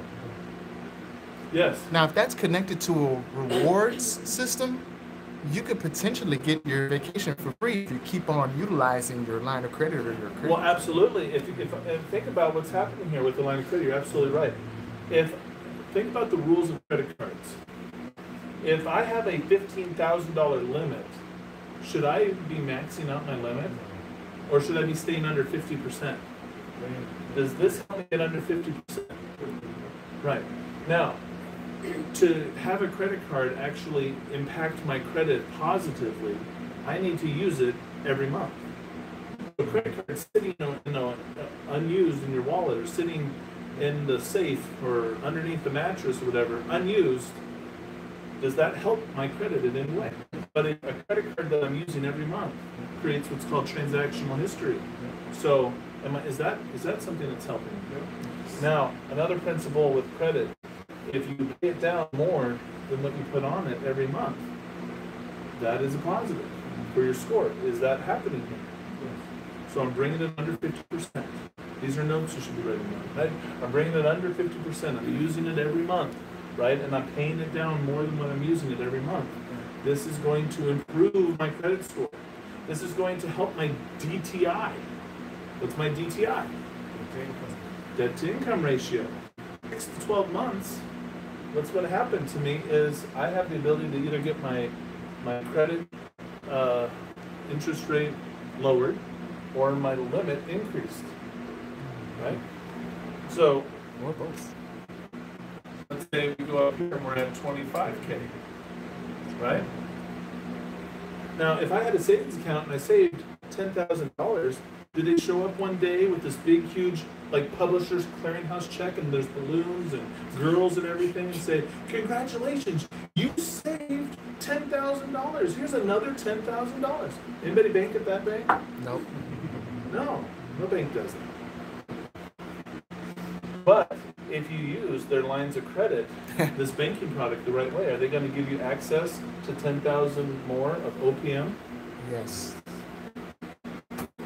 Yeah. It's better than Now, time. remember, there's three things that makes velocity banking work. First one is what? Debt. But I just paid this off. Uh-oh. You need that? Well, not on this card, I don't. So I gotta move some of that debt over to here. That's right. Okay. So how do we do that? Very Well, carefully. we make the fan fall down, and then we break it. Step two. You taking notes? All right. So here's what we do. So now that we have this limit increase, what's half of 25? 12.5. 12.5. All right. So here's what I'm going to do. I'm going to put $13,000 on this credit card, right?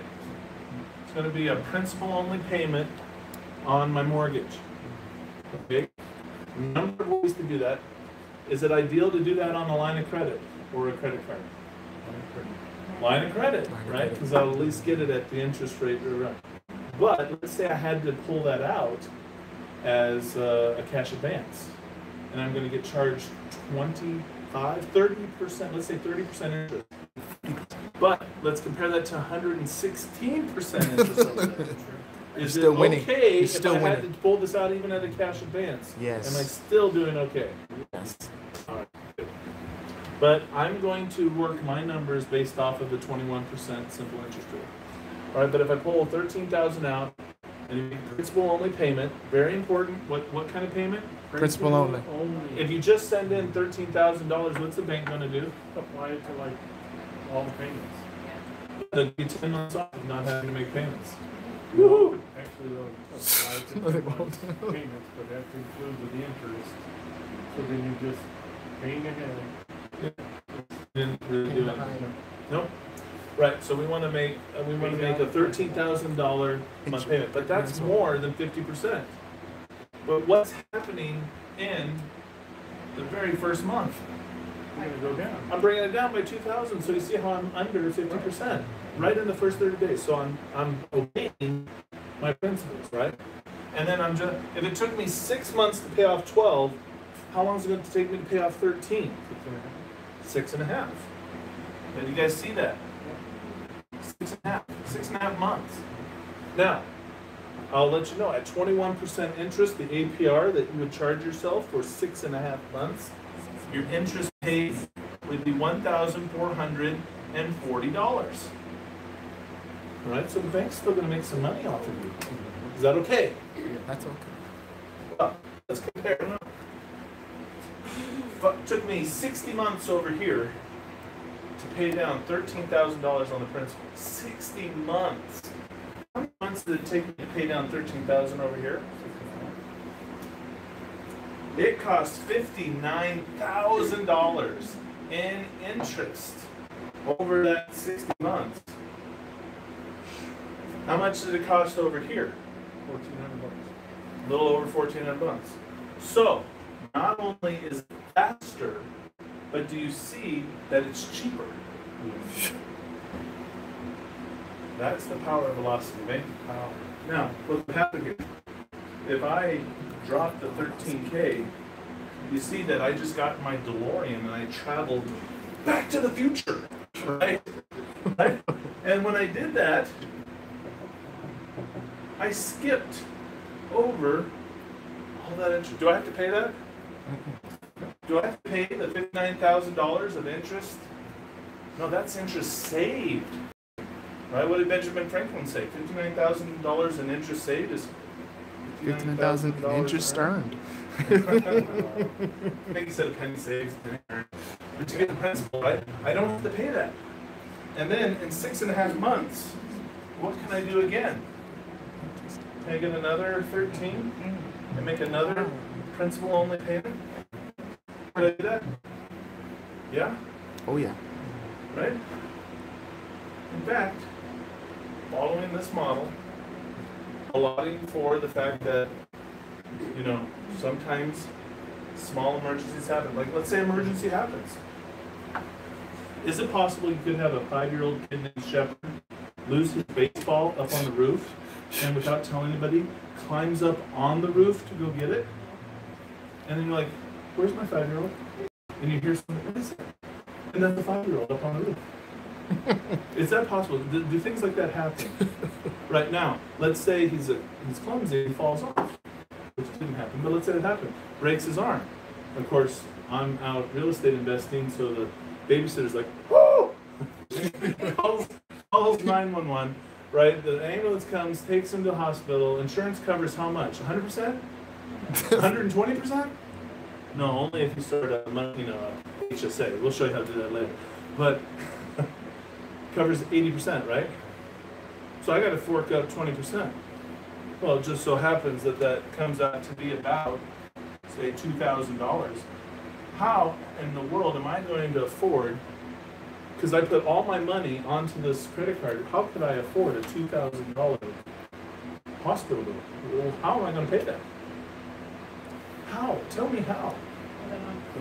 With my credit card. Oh, so my credit line on the credit card is not only my checking account, but it's also my savings account? Because I'm only going to dip into that other 50% if there's an emergency. Ooh, that's cool. I like that. Okay, so if I factor all of that in, and I'm doing my velocity banking, the entire house, the house is paid off. Hey Greg, give me your numbers. I'll show you how to do it. CreditWizPro.org. In 5 years, I got this far. Paid down $13,000 and paid all that interest. Now, I pay off the rest of the house and I save over $100,000, $111,000 in interest is what they save over that course. Is that good or good? It's good. Did I get an extra job? Am I making double payments? Working overtime? Did we have to cut back and sell off one of the kids because they were too expensive? No, we didn't have to do that. We got to keep them. Right? We got to keep our lifestyle in place. At no point did I ever touch the lifestyle. But along the way, could we eliminate the auto loan? Yeah, we can eliminate the auto loan. What if I wanted to buy a $26,000 car? Can have that paid off in a year. See that? Yeah. So, I mean, velocity banking is a tool that allows you to eliminate your debt at record speed because your cash, your actual income you come in, pays down. You now pay for things with leverage, with a line of credit. Now, these numbers might not match your numbers, but here has one of these things. Smart or dumb, but you have one of you guys have this, right? Right? Pull them out. Come on. This is interactive right now. iPhone or Samsung. Get your iPhones out. Go to your Apple, your App Store. Appadappa. Go to Google. Type in Renatus. Velocity banking. Look, here's what it looks like. You guys can do this at home as well. Picture of a phoenix. All it is, the bird. Yeah, that's it. Velocity banking. Now here's what it is. It's a calculator. The information you put in there just stays on your phone. Read through the terms of agreement. You'll see that. You plug in your own numbers, so you can figure out what are your loan amounts, what are your expenses, and it will give you a graph and show you if you start implementing velocity banking, how soon you can be out of it. Is that cool or cool? Cool. Guys, that's velocity banking. Now, once you've eliminated all of your debt, right? You could be, in this example up here, you eliminate all of your debt in about 7 years. All of it. House, loan, auto, credit cards, it's gone. Now, what could we do with a $200,000 house that we own free and clear? What could be done? Well, we live in this house. But could I get a HELOC? Ooh. A home equity line of credit? Yes. What do you think my credit score is going to be like after Hashtag making, HELOC. 5 years of these payments? Right? My debt to income ratio, excellent. Everything's good. You know, of Federal Credit Union that could get you 90% LTV. I sure do. Yeah, we do. Shout out to Navy Federal Credit Union. Because you, I know how you work. All right, 90% loan to value. So let's say the house is valued at $220,000, and I can get a 90% HELOC. What is that? 200,000. 90%, 22. Doesn't that give me access to 200K? Yeah. $200,000 in a home equity line of credit. Let's check your understanding today, folks. Right? We're checking for understanding.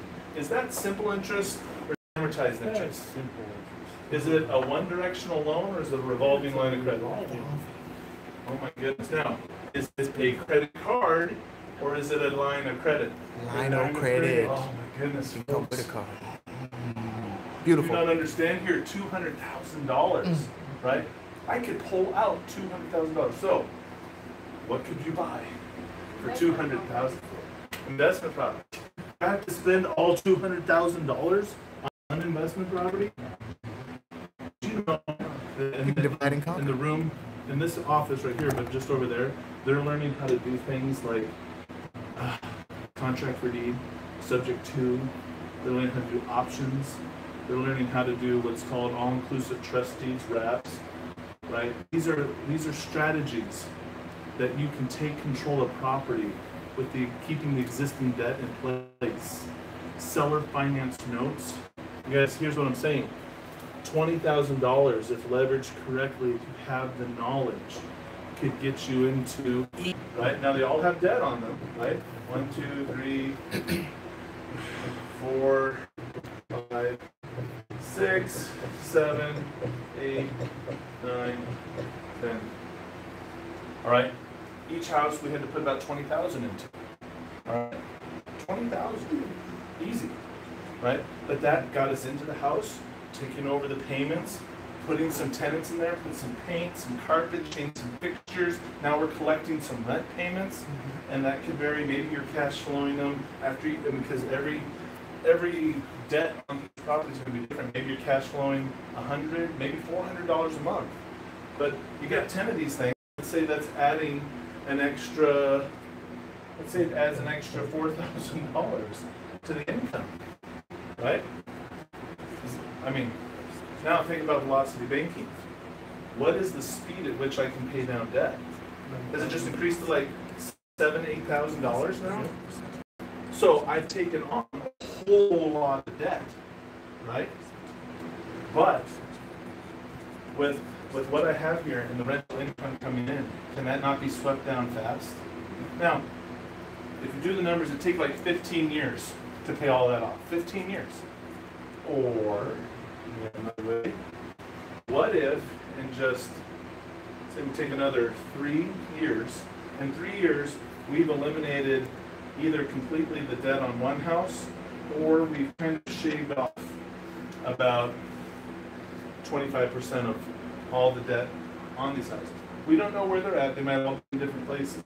But as you look at your houses, finding where they're at in total amount earned, you're applying your velocity banking principles, putting every month an extra $7,000 on the principal on these for 3 years. For 3 years, folks. Sell off 5, pay off the other 5.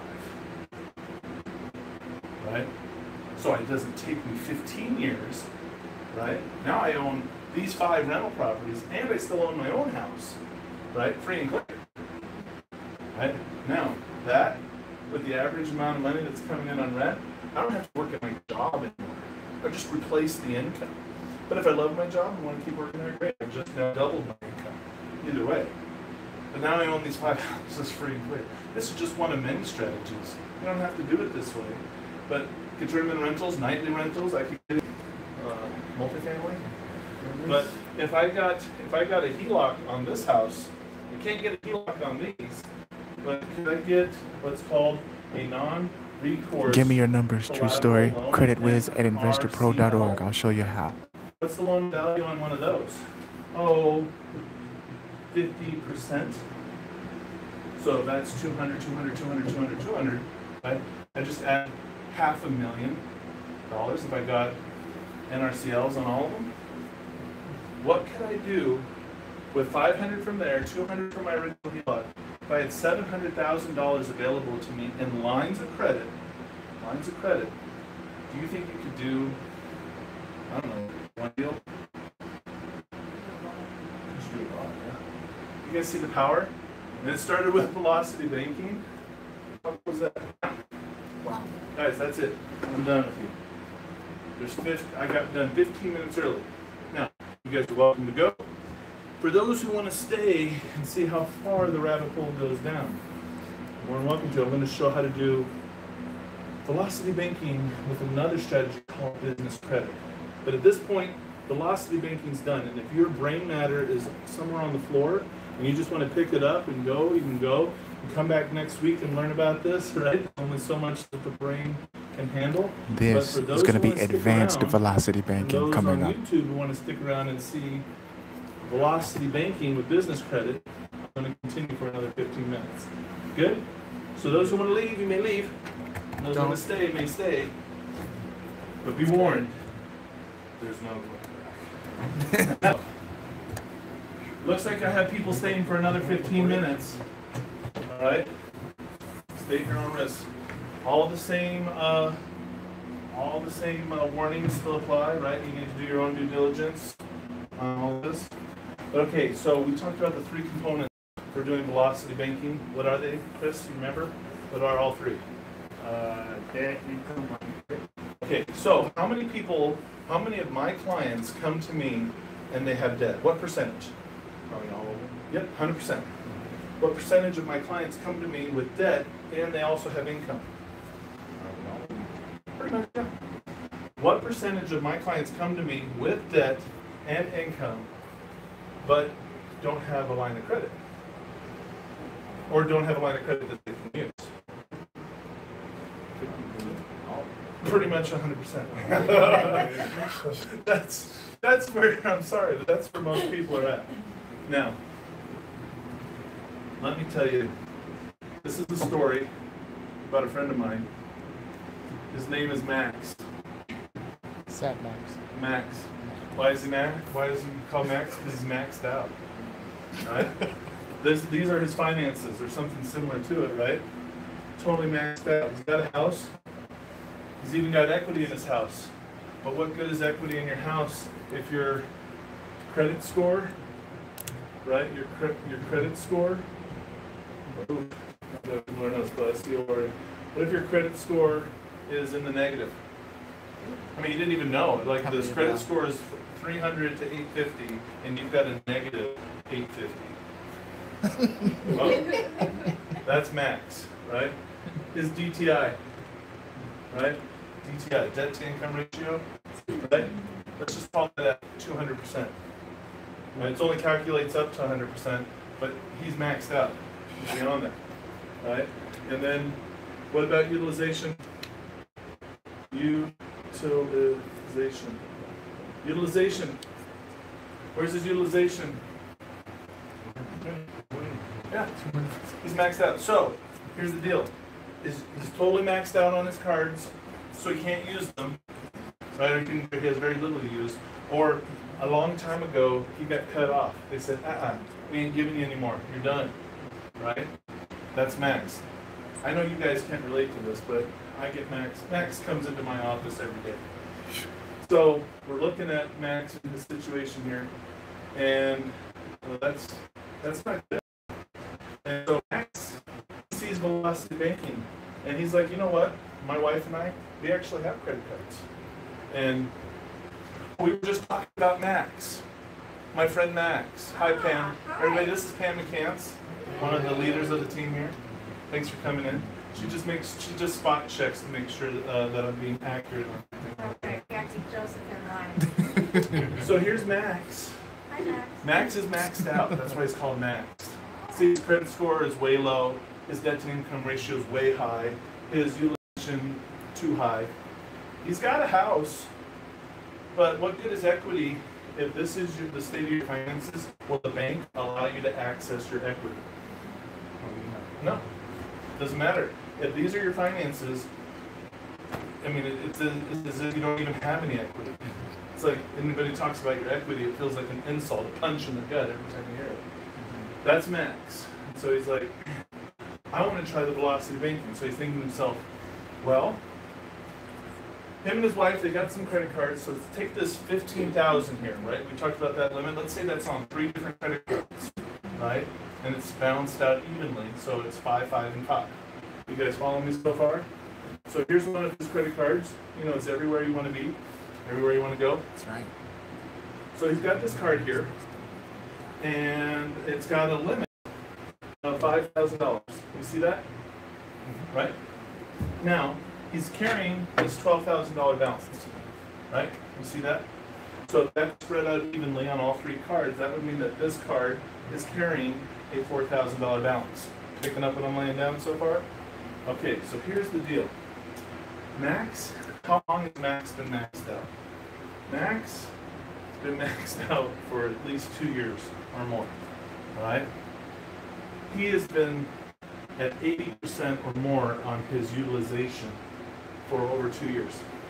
So the day comes and remember I gave you the warning at the start, right? Velocity banking is the Lines of credit. Lines of credit, right? Now it can't work with credit cards. You've got to be very careful. In this situation, let's look what happens. So Max comes along, right? And he's got himself, remember his income. He was paying attention to Joseph as he listened, and he said, oh, I've got my $5,000 income. I'm going to put it right here on my credit card, right? So what happens to a $4,000 balance? Put $4,000 down on the card. To zero. It goes to zero. Happy days, right? Happy days are here at last. Right. Oh, but what happens to the limit? You're like, oh, what the? I just paid off $4,000, and I wanted to do velocity banking because I thought I'd still have that whole spread open to me. But the bank dropped my limit. This velocity banking sucks. This doesn't work. That Joey, he's full of beep. Right? Like it hasn't been said before. Right? So this is what happens if you've been maxed out for a long time. Your utilization's been super high. Does the bank think you're creditworthy? The moment you give them the chance to lower your limit, they're going to. Now, on a line of credit, True story. What's your spread? No, that's What's the contracted difference out. between your Access income and cash. expenses? I'll show you how you can pay that off fast. Credit. Now, credit cards, they get when you sign those papers, if you ever read the big print giveth, and the small print taketh away. This is called the small print taketh away right here. Okay? So, what's Max going to do? Well, Max, he loves this whole Renatus stuff that's going on here, and he wants to start his own real estate investing business. This is a storefront. All right? I'm sorry. You guys, you get what you pay for. How much money did you put in to my drawings? Right? There's no money in the drawing fund here, so this is the drawing you get. This is your business, okay? Now, another problem, Max would love to start a business, but 90% of all businesses fail in the first 5 years. Why? What are the 3 reasons businesses fail? Not enough capital.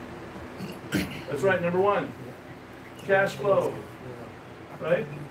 If there's no money coming in, how do you pay bills? Number 2, credit. If you don't even have any liquidity, how are you supposed to, right? It takes money to make money, this business doesn't have anything. And then 3rd, collateral. Right? Businesses, right, we collateralize everything. If you own the building, you collateralize the building. If you own the inventory, the purchase orders, whatever it is, you can collateralize. So businesses that have these three things are part of that 10% that succeed and move on. What does Renatus teach? Does Renatus teach you how to increase your cash flow? Yes. Does it teach you how to build your credit, personal and business? Yes. Does it teach you how to get a whole heck of a lot of collateral? All right. So yeah. So Max, he's been here. He's like, yeah, I want to do this. This is awesome. I want to start a business, but I can't do it because I don't have this thing. So what does he need to do? Well, he needs to build himself some business credit. Now, if you realize that business credit is a class taught in the Renatus education, and you can take it and really learn how to build, here's what the class will teach you, how to build in 6 to 12 months. That's possible. But I mean, they don't put the months to get it done as a business startup within a year. That is possible to achieve $50,000. Now, those lines of credit come in vendor credit, store revolving credit, fleet credit like fuel cards, and there's a portion of that that's high limit credit cards. Of the $50K, $25,000 of that would be in unsecured cash credit cards. Not bad for a business that needs to get access to some credit, right? Mm-hmm. Okay, that's just access to credit. To have business credit to fulfill this, we have to establish a transactional history, a record of making on-time payments. Right? So this is just sort of like, this is just getting out of the starting gates. Now, Max, to do velocity banking, needs to start a business because he has no access to a line of credit that he can use. So here's what we're talking about. Here's the strategy. And you need to have a good team in place to execute this. But here's what Max is going to do. He's going to take this $25,000 and he's going to bring it right Fidelity up here to the house. Bond Title Company. It's got I the love equity them. in it, but he didn't have the financials to take care of it. So what's he going to do? He's going to give himself his own HELOC. He's going to give himself his own HELOC. I call it the HELOC. Your business is giving you a HELOC, right? You're taking your $25,000 in credit cards and extending them to your business as like a loan. But how would we do that? That's weird. Well, it's because we're going to need to use a third party here, a title company, because we're not just taking money from the left hand and putting it in the right hand. That would be a no-no. That doesn't work. What we would do is you need to do a private mortgage note and put a lien on the property, right? Second position, filed with the county, recorded, everything's legitimate. Now, for payment on said, loan or the HELOC, right? The payment might come in years. So when you get this $25,000 in unsecured lines of credit for your business, it comes at 0% interest for anywhere from 6 all the way up to 24 months. So in this example, let's assume 24 months of 0% interest. The monthly payment will be calculated based off of 2% of the total amount used. Let's say because we don't worry about utilization on the business credit side, we're going to use all 25. That would mean that we have a minimum payment of $500.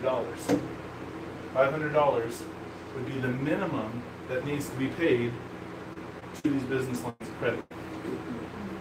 So, here's Max. He's not going to take that $5,000 and pay that credit card anymore. No. He's going to put that $5,000 towards his private mortgage note. Right? The title company is going to take that, and as they subtract their fees, $4,950 comes back to the business. All right?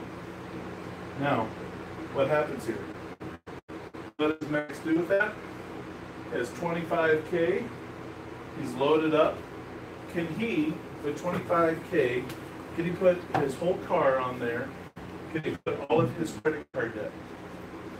Mm-hmm. Yeah. He could put all of that, right? Once he does that, what happens to his debt to income ratio?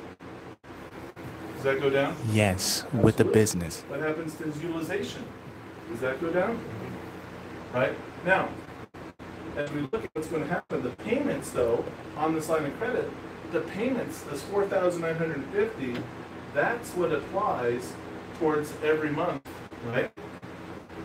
Now here's where the tricky part, and this is where you need to have a good payment processor, whether you set it up through the title company or you get a third-party online payment processor, but you have to process the payment. So the payment comes in, but you're treating it like a line of credit. You're reporting it, the accounting, like a line of credit. So as he uses the $25,000, payment goes down. Payment is recorded as lowering, just like we would over here, remember? But he then uses the card, again, for his $3,000 of expenses, right? So that is recorded, and it goes on and on and on and on and on. In fact, to pay off the car, right, it's going to take 11 months. 11 months, and the car and the credit cards are all paid off, but remember we have 2 years on this line. We can take out another $25,000 off of this home mortgage. And all of that is done in 21 months, right? We just do another 25 at that point, and then that's done. So now we've got even more equity in the home. And so what's that do to the, by the way, there is no direct transactional history that is growing the business credit score, but just the fact that these lines of credit have been lowered is going to increase the credit score. Yes. So that loan from the business, that becomes, when you make the payment, or Max made the payment to the title company processed it, it went back to the business as revenue or income. It's revenue, but not income. All right. Now, for bank records to look at this, see if you're lendable, they'll lend off of that. Now, for your P&Ls, for your, right? So really, the only thing that's going to show up is, oh, by the way, the interest rate, by the way, that you've calculated that you're going to actually charge over this period of time is 21% interest. I forgot to mention that, by the way. So that is the actual income on a P&L or a tax return that you will really pay taxes on, right? But depending on how the lenders want to look at it, there is cash flow. There's revenue flowing into this business. Do we have monthly transactional history that's going to grow my lines of credit? In 2 years, I'm going to be at $200,000 if I follow the rules here of growing this line of credit, because I'm using it every month. I'm paying it down more than I use it every month. You see that? This is going to be great. And I'm going to continuously get more and more offers on the business side to add more credit cards. Now, so I'm growing my business credit, and do you see that I have collateral and I have an equitable interest in this house? So I have collateral. And as I grow my lines of credit, can I do this again and again? Can Max have, as he gets into the Renatus education, can he have other rental properties that if he doesn't qualify for a HELOC or we talked about a non-recourse collateral loan, if he can't get that, could his business extend it? Sure it can. And so this business gave Max that third component that he needed, the line of credit, so that he could do velocity banking. Now that his credit score is up, debt to income's down, he started to use his 3 credit cards that got shrunk down to $1,000 each. He made sure to use them, and so he's growing them. So at the end of 2 years, where's Max's credit score at? Right. It's where it needs to be. Debt to income ratio, where's that at? Down. Utilization. So Max now can come over here, he can complete the loop and give his business a personal guarantee. That's like co-signing for a loan. So as the business could go out and get $200,000 in lines of credit, Max's personal guarantee adds another $200,000 in lines of credit with a personal guarantee. Or he doesn't have to do it with lines of credit, credit cards. They could go out and apply for a commercial real estate loan, but they could do it together. It's all max, but it's max with the social security number, and it's max over here with the EIN number. So by using business credit to fuel the velocity banking, you have increased the velocity banking speed. You fueled it, right? The light just went on, right? someone just got it, all right? And then at the same time, do you see how you're growing your business financials? Yes. Right? This is helping your business to succeed. This business is more lendable.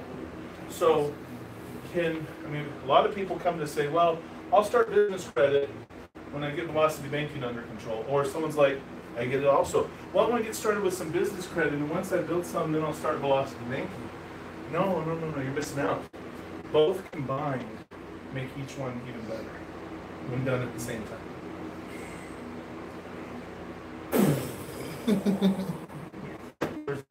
All right, guys. Did you find a reason to come back next week? Did you find the person who introduced you to the Renatus education system is ready to show you how you can get started with this? Use the app I gave you.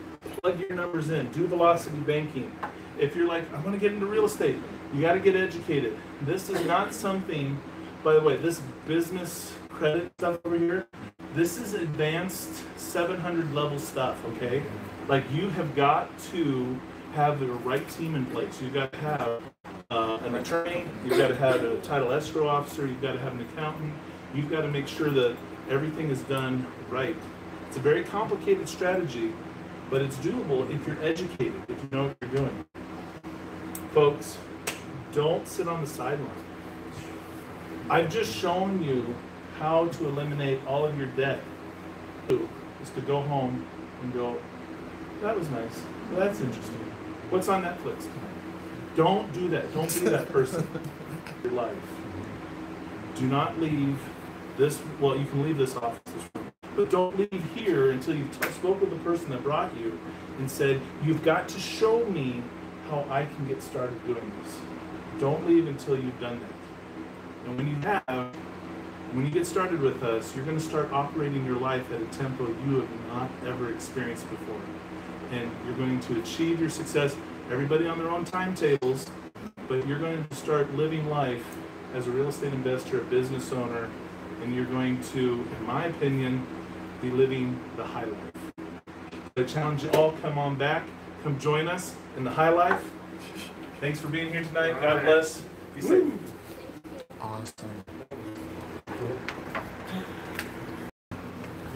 Now, folks, for those that have questions about how do I implement this, CreditWiz at investorpro.org. Okay, CreditWiz at investorpro.org. As a matter of fact, let me. I was not on the No, no. I'm trying to mess with you. That's perfect. You do a good impersonation. That's good. Oh, that's good. This is amazing. Yeah, hey, I'm with you. Thank you. Awesome. Thank you. I didn't know that. Did you come through there? Yeah. Well, I heard you up there. I was coming in front of the classroom. Oh, man. I wish I would have thought through there. That would have been better, Oh, well. I really don't like being in the class. There's a lot of moving parts to that. Well, see, There is. Tons. Yeah. I tell you what. That's why If that's why some of it's you, worked and you on know what by I'm talking some of the about, best true minds story, out whether there. it's Gregory Brown, More Long, minds than mine have been working Jesus, to put that together. Michael, Dwayne. But If to you have any expose questions, people to what's now's the possible. time. Okay, let me go ahead and erase some of the whiteboard so I can just go ahead and demonstrate how to, like, true story, how do I don't you pay know. off, right? Is it my job to $80,000 decide worth whether of it's student too much? loans with $30,000 of income, and I'm gonna do this Do they live. give people the opportunity to Okay. leave if their brain is Show already me fried? your line of credit or your credit card, true story. Okay, your limit, I mean. What's your limit of your line of How credit does or a your bank credit card? lend on a Well, I business? mean, All right. so when you finally get to And the point then, down here for the banks, what are your expenses? because you have to understand, I'm so tiny. Income minus expenses is called your spread. That's what you'll leave inside of your line of credit. Okay, and that is what will pay down So there's your student loans in a massive way. So give me those numbers. Income, a month, right? Well, you you already can- did you that, can right? $30,000 in collateralize your income, cash so I'm flow. going to divide it up. Now, 30 banks are traditional divided by lenders. 12. We have secondary Okay, lenders that's that how I'm going to lend divide just it up. based off of Your your revenue. expenses, I need So that. the revenue coming Okay, so in, I need your expenses, true story, and I need the limits on your line no, of you were credit. talking All about of them. bank, All like of them. loans Yeah. and stuff like that. Yeah. You can Okay. get bank statement Absolutely. loans, P&L loans. You can get cash 'Cause the flow bottom line is, based folks, loans if on a month, when you on don't a know, monthly basis through or bank records, you're hanging around you can folks show that don't you know have how to 10,000 utilize more dollars coming into what's your been given account to them as far as the every banking month, tools then that then are you can get gratuitously like 30% shed or upon us, 33% loans then on a you're monthly just going to live basis. like everybody An else, right? additional, So what I want you say to only do have 10,000 is coming in, make you sure can get a $3,000 that you're monthly utilizing the tools loan that or the line banks extended to have you given to us. that gives you Does that that make extra sense? liquidity. Because Because if you were running your anytime business at 10,000 in that and 10,000 you out, come now across that extra our 3,000 episodes, we're gives giving you tons of value. enough to There's enough actually a liquidity. man that said, hey, CJ, Absolutely. come to the velocity banking Like, method. so I if just have got the equitable $50,000 in interest the personal property, credit lines. I could make another And there was a loan. man today that stopped me that said, CJ, because of the I could velocity maybe banking, even this with was the in lines person. of credit, I could just pay off that first Here, mortgage right? In and then Arizona. make a He said, HELOC man, I in just first paid off position because of your video. using my business. I just paid My off 2 business credit could turn cards. around to lender and say, look, here is my And deed now of I'm going to trust show you, and true mortgage story, in first lien live, position how to as pay my off that collateral. student loan, man. And I Yes, want ma'am. you to let me know when that student loan is paid off. All right? Come on, give me that information. Now, maybe you left already. Maybe you're shy. That's all right. I'm not going to push anyone. Okay? No judgment at all. What I want you to do So is I want you to default look at the board right now. most of the Okay? event Because I'm is going raise the to host, Ray can take put care of my enrolling them, email and on then there it'll all 'cause I get wanna sorted help. out later. credit wheels No, immediately at give him the Ray. investorpro.org. Escort I'm him going to to write it Ray. on the board here, Thank you, okay? Kristen. Hold on. Shouldn't this be on a t-shirt? Shouldn't this be on a t-shirt? It sure should, too. Okay, well, my brains have to process it a little bit more. Of course. I mean, Because I look at it like this is marketing, and mind you, before, I had a totally different set of business, I was inventory and those vehicles and, that history and accounts. So I look at this as like on the marketing side, what is there to lend? well, what I think would be really good, Pam, is if you and I could have some kind of meeting on a non-Renatus event night, so that I could kind of show you a lot more as to what we do and kind of go over Credit different Wiz range and of services that investorpro.org. not only Credit Suite Right? provides, but Wise Guys and Ties, who resells the Credit Suite products, how we can get those to you at a discount if you want that kind of stuff. I definitely am interested in talking to you about that. But I can't do that at a Renatus function. I know. Okay, and that's really here too, because I realized there was some bigger conflict. And I love Bob Snyder and I respect him. I'm not going to do anything to tarnish the brand.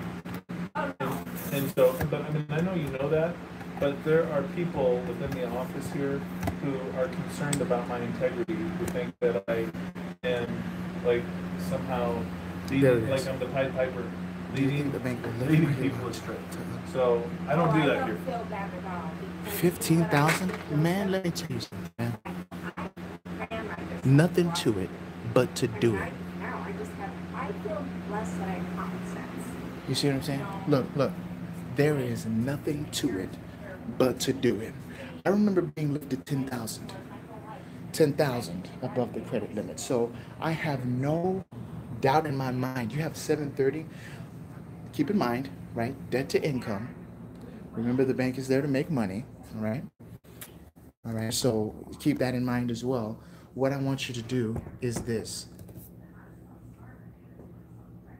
Shop around, man. Shop around to different banks. Okay. Shop around to different banks. I know PenFed, Capital One, Navy Federal Credit Union, I can definitely vouch for them. They're amazing banks. Other than that, though, man, what I would recommend to you is to shop around. You know, see if you can go in, talk to one of the personal bankers there. Have them look at, okay, your credit score, 730, excellent, okay, good job. Hey, without hard pulling, I want to see okay, absolutely. I want to see the probability of me getting a $15,000 credit limit from $5,000.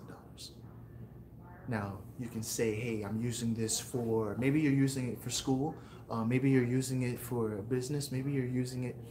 The bottom line is the bank has to profit from it, right?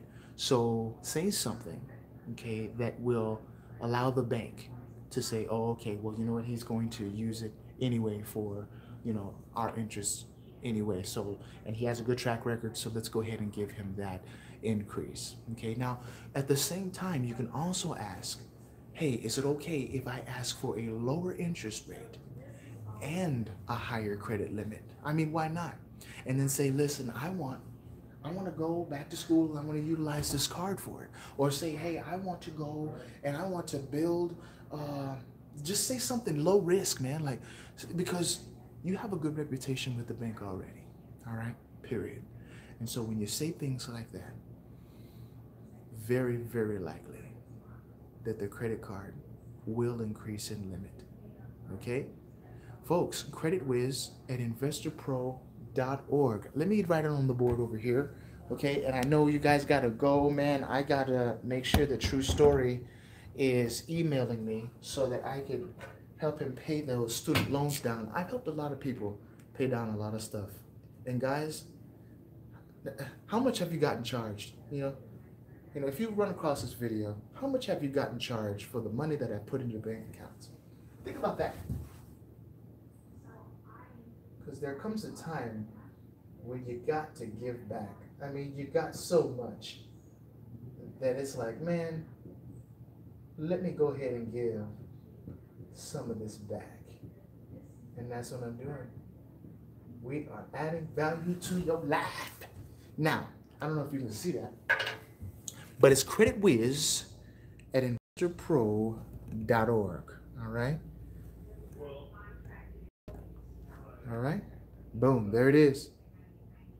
All right, folks, listen, I'm going to get on out of here. If you have any questions, CreditWiz at investorpro.org. Hope you enjoyed this evening. You know I'm open for questions. God bless you and have a great night.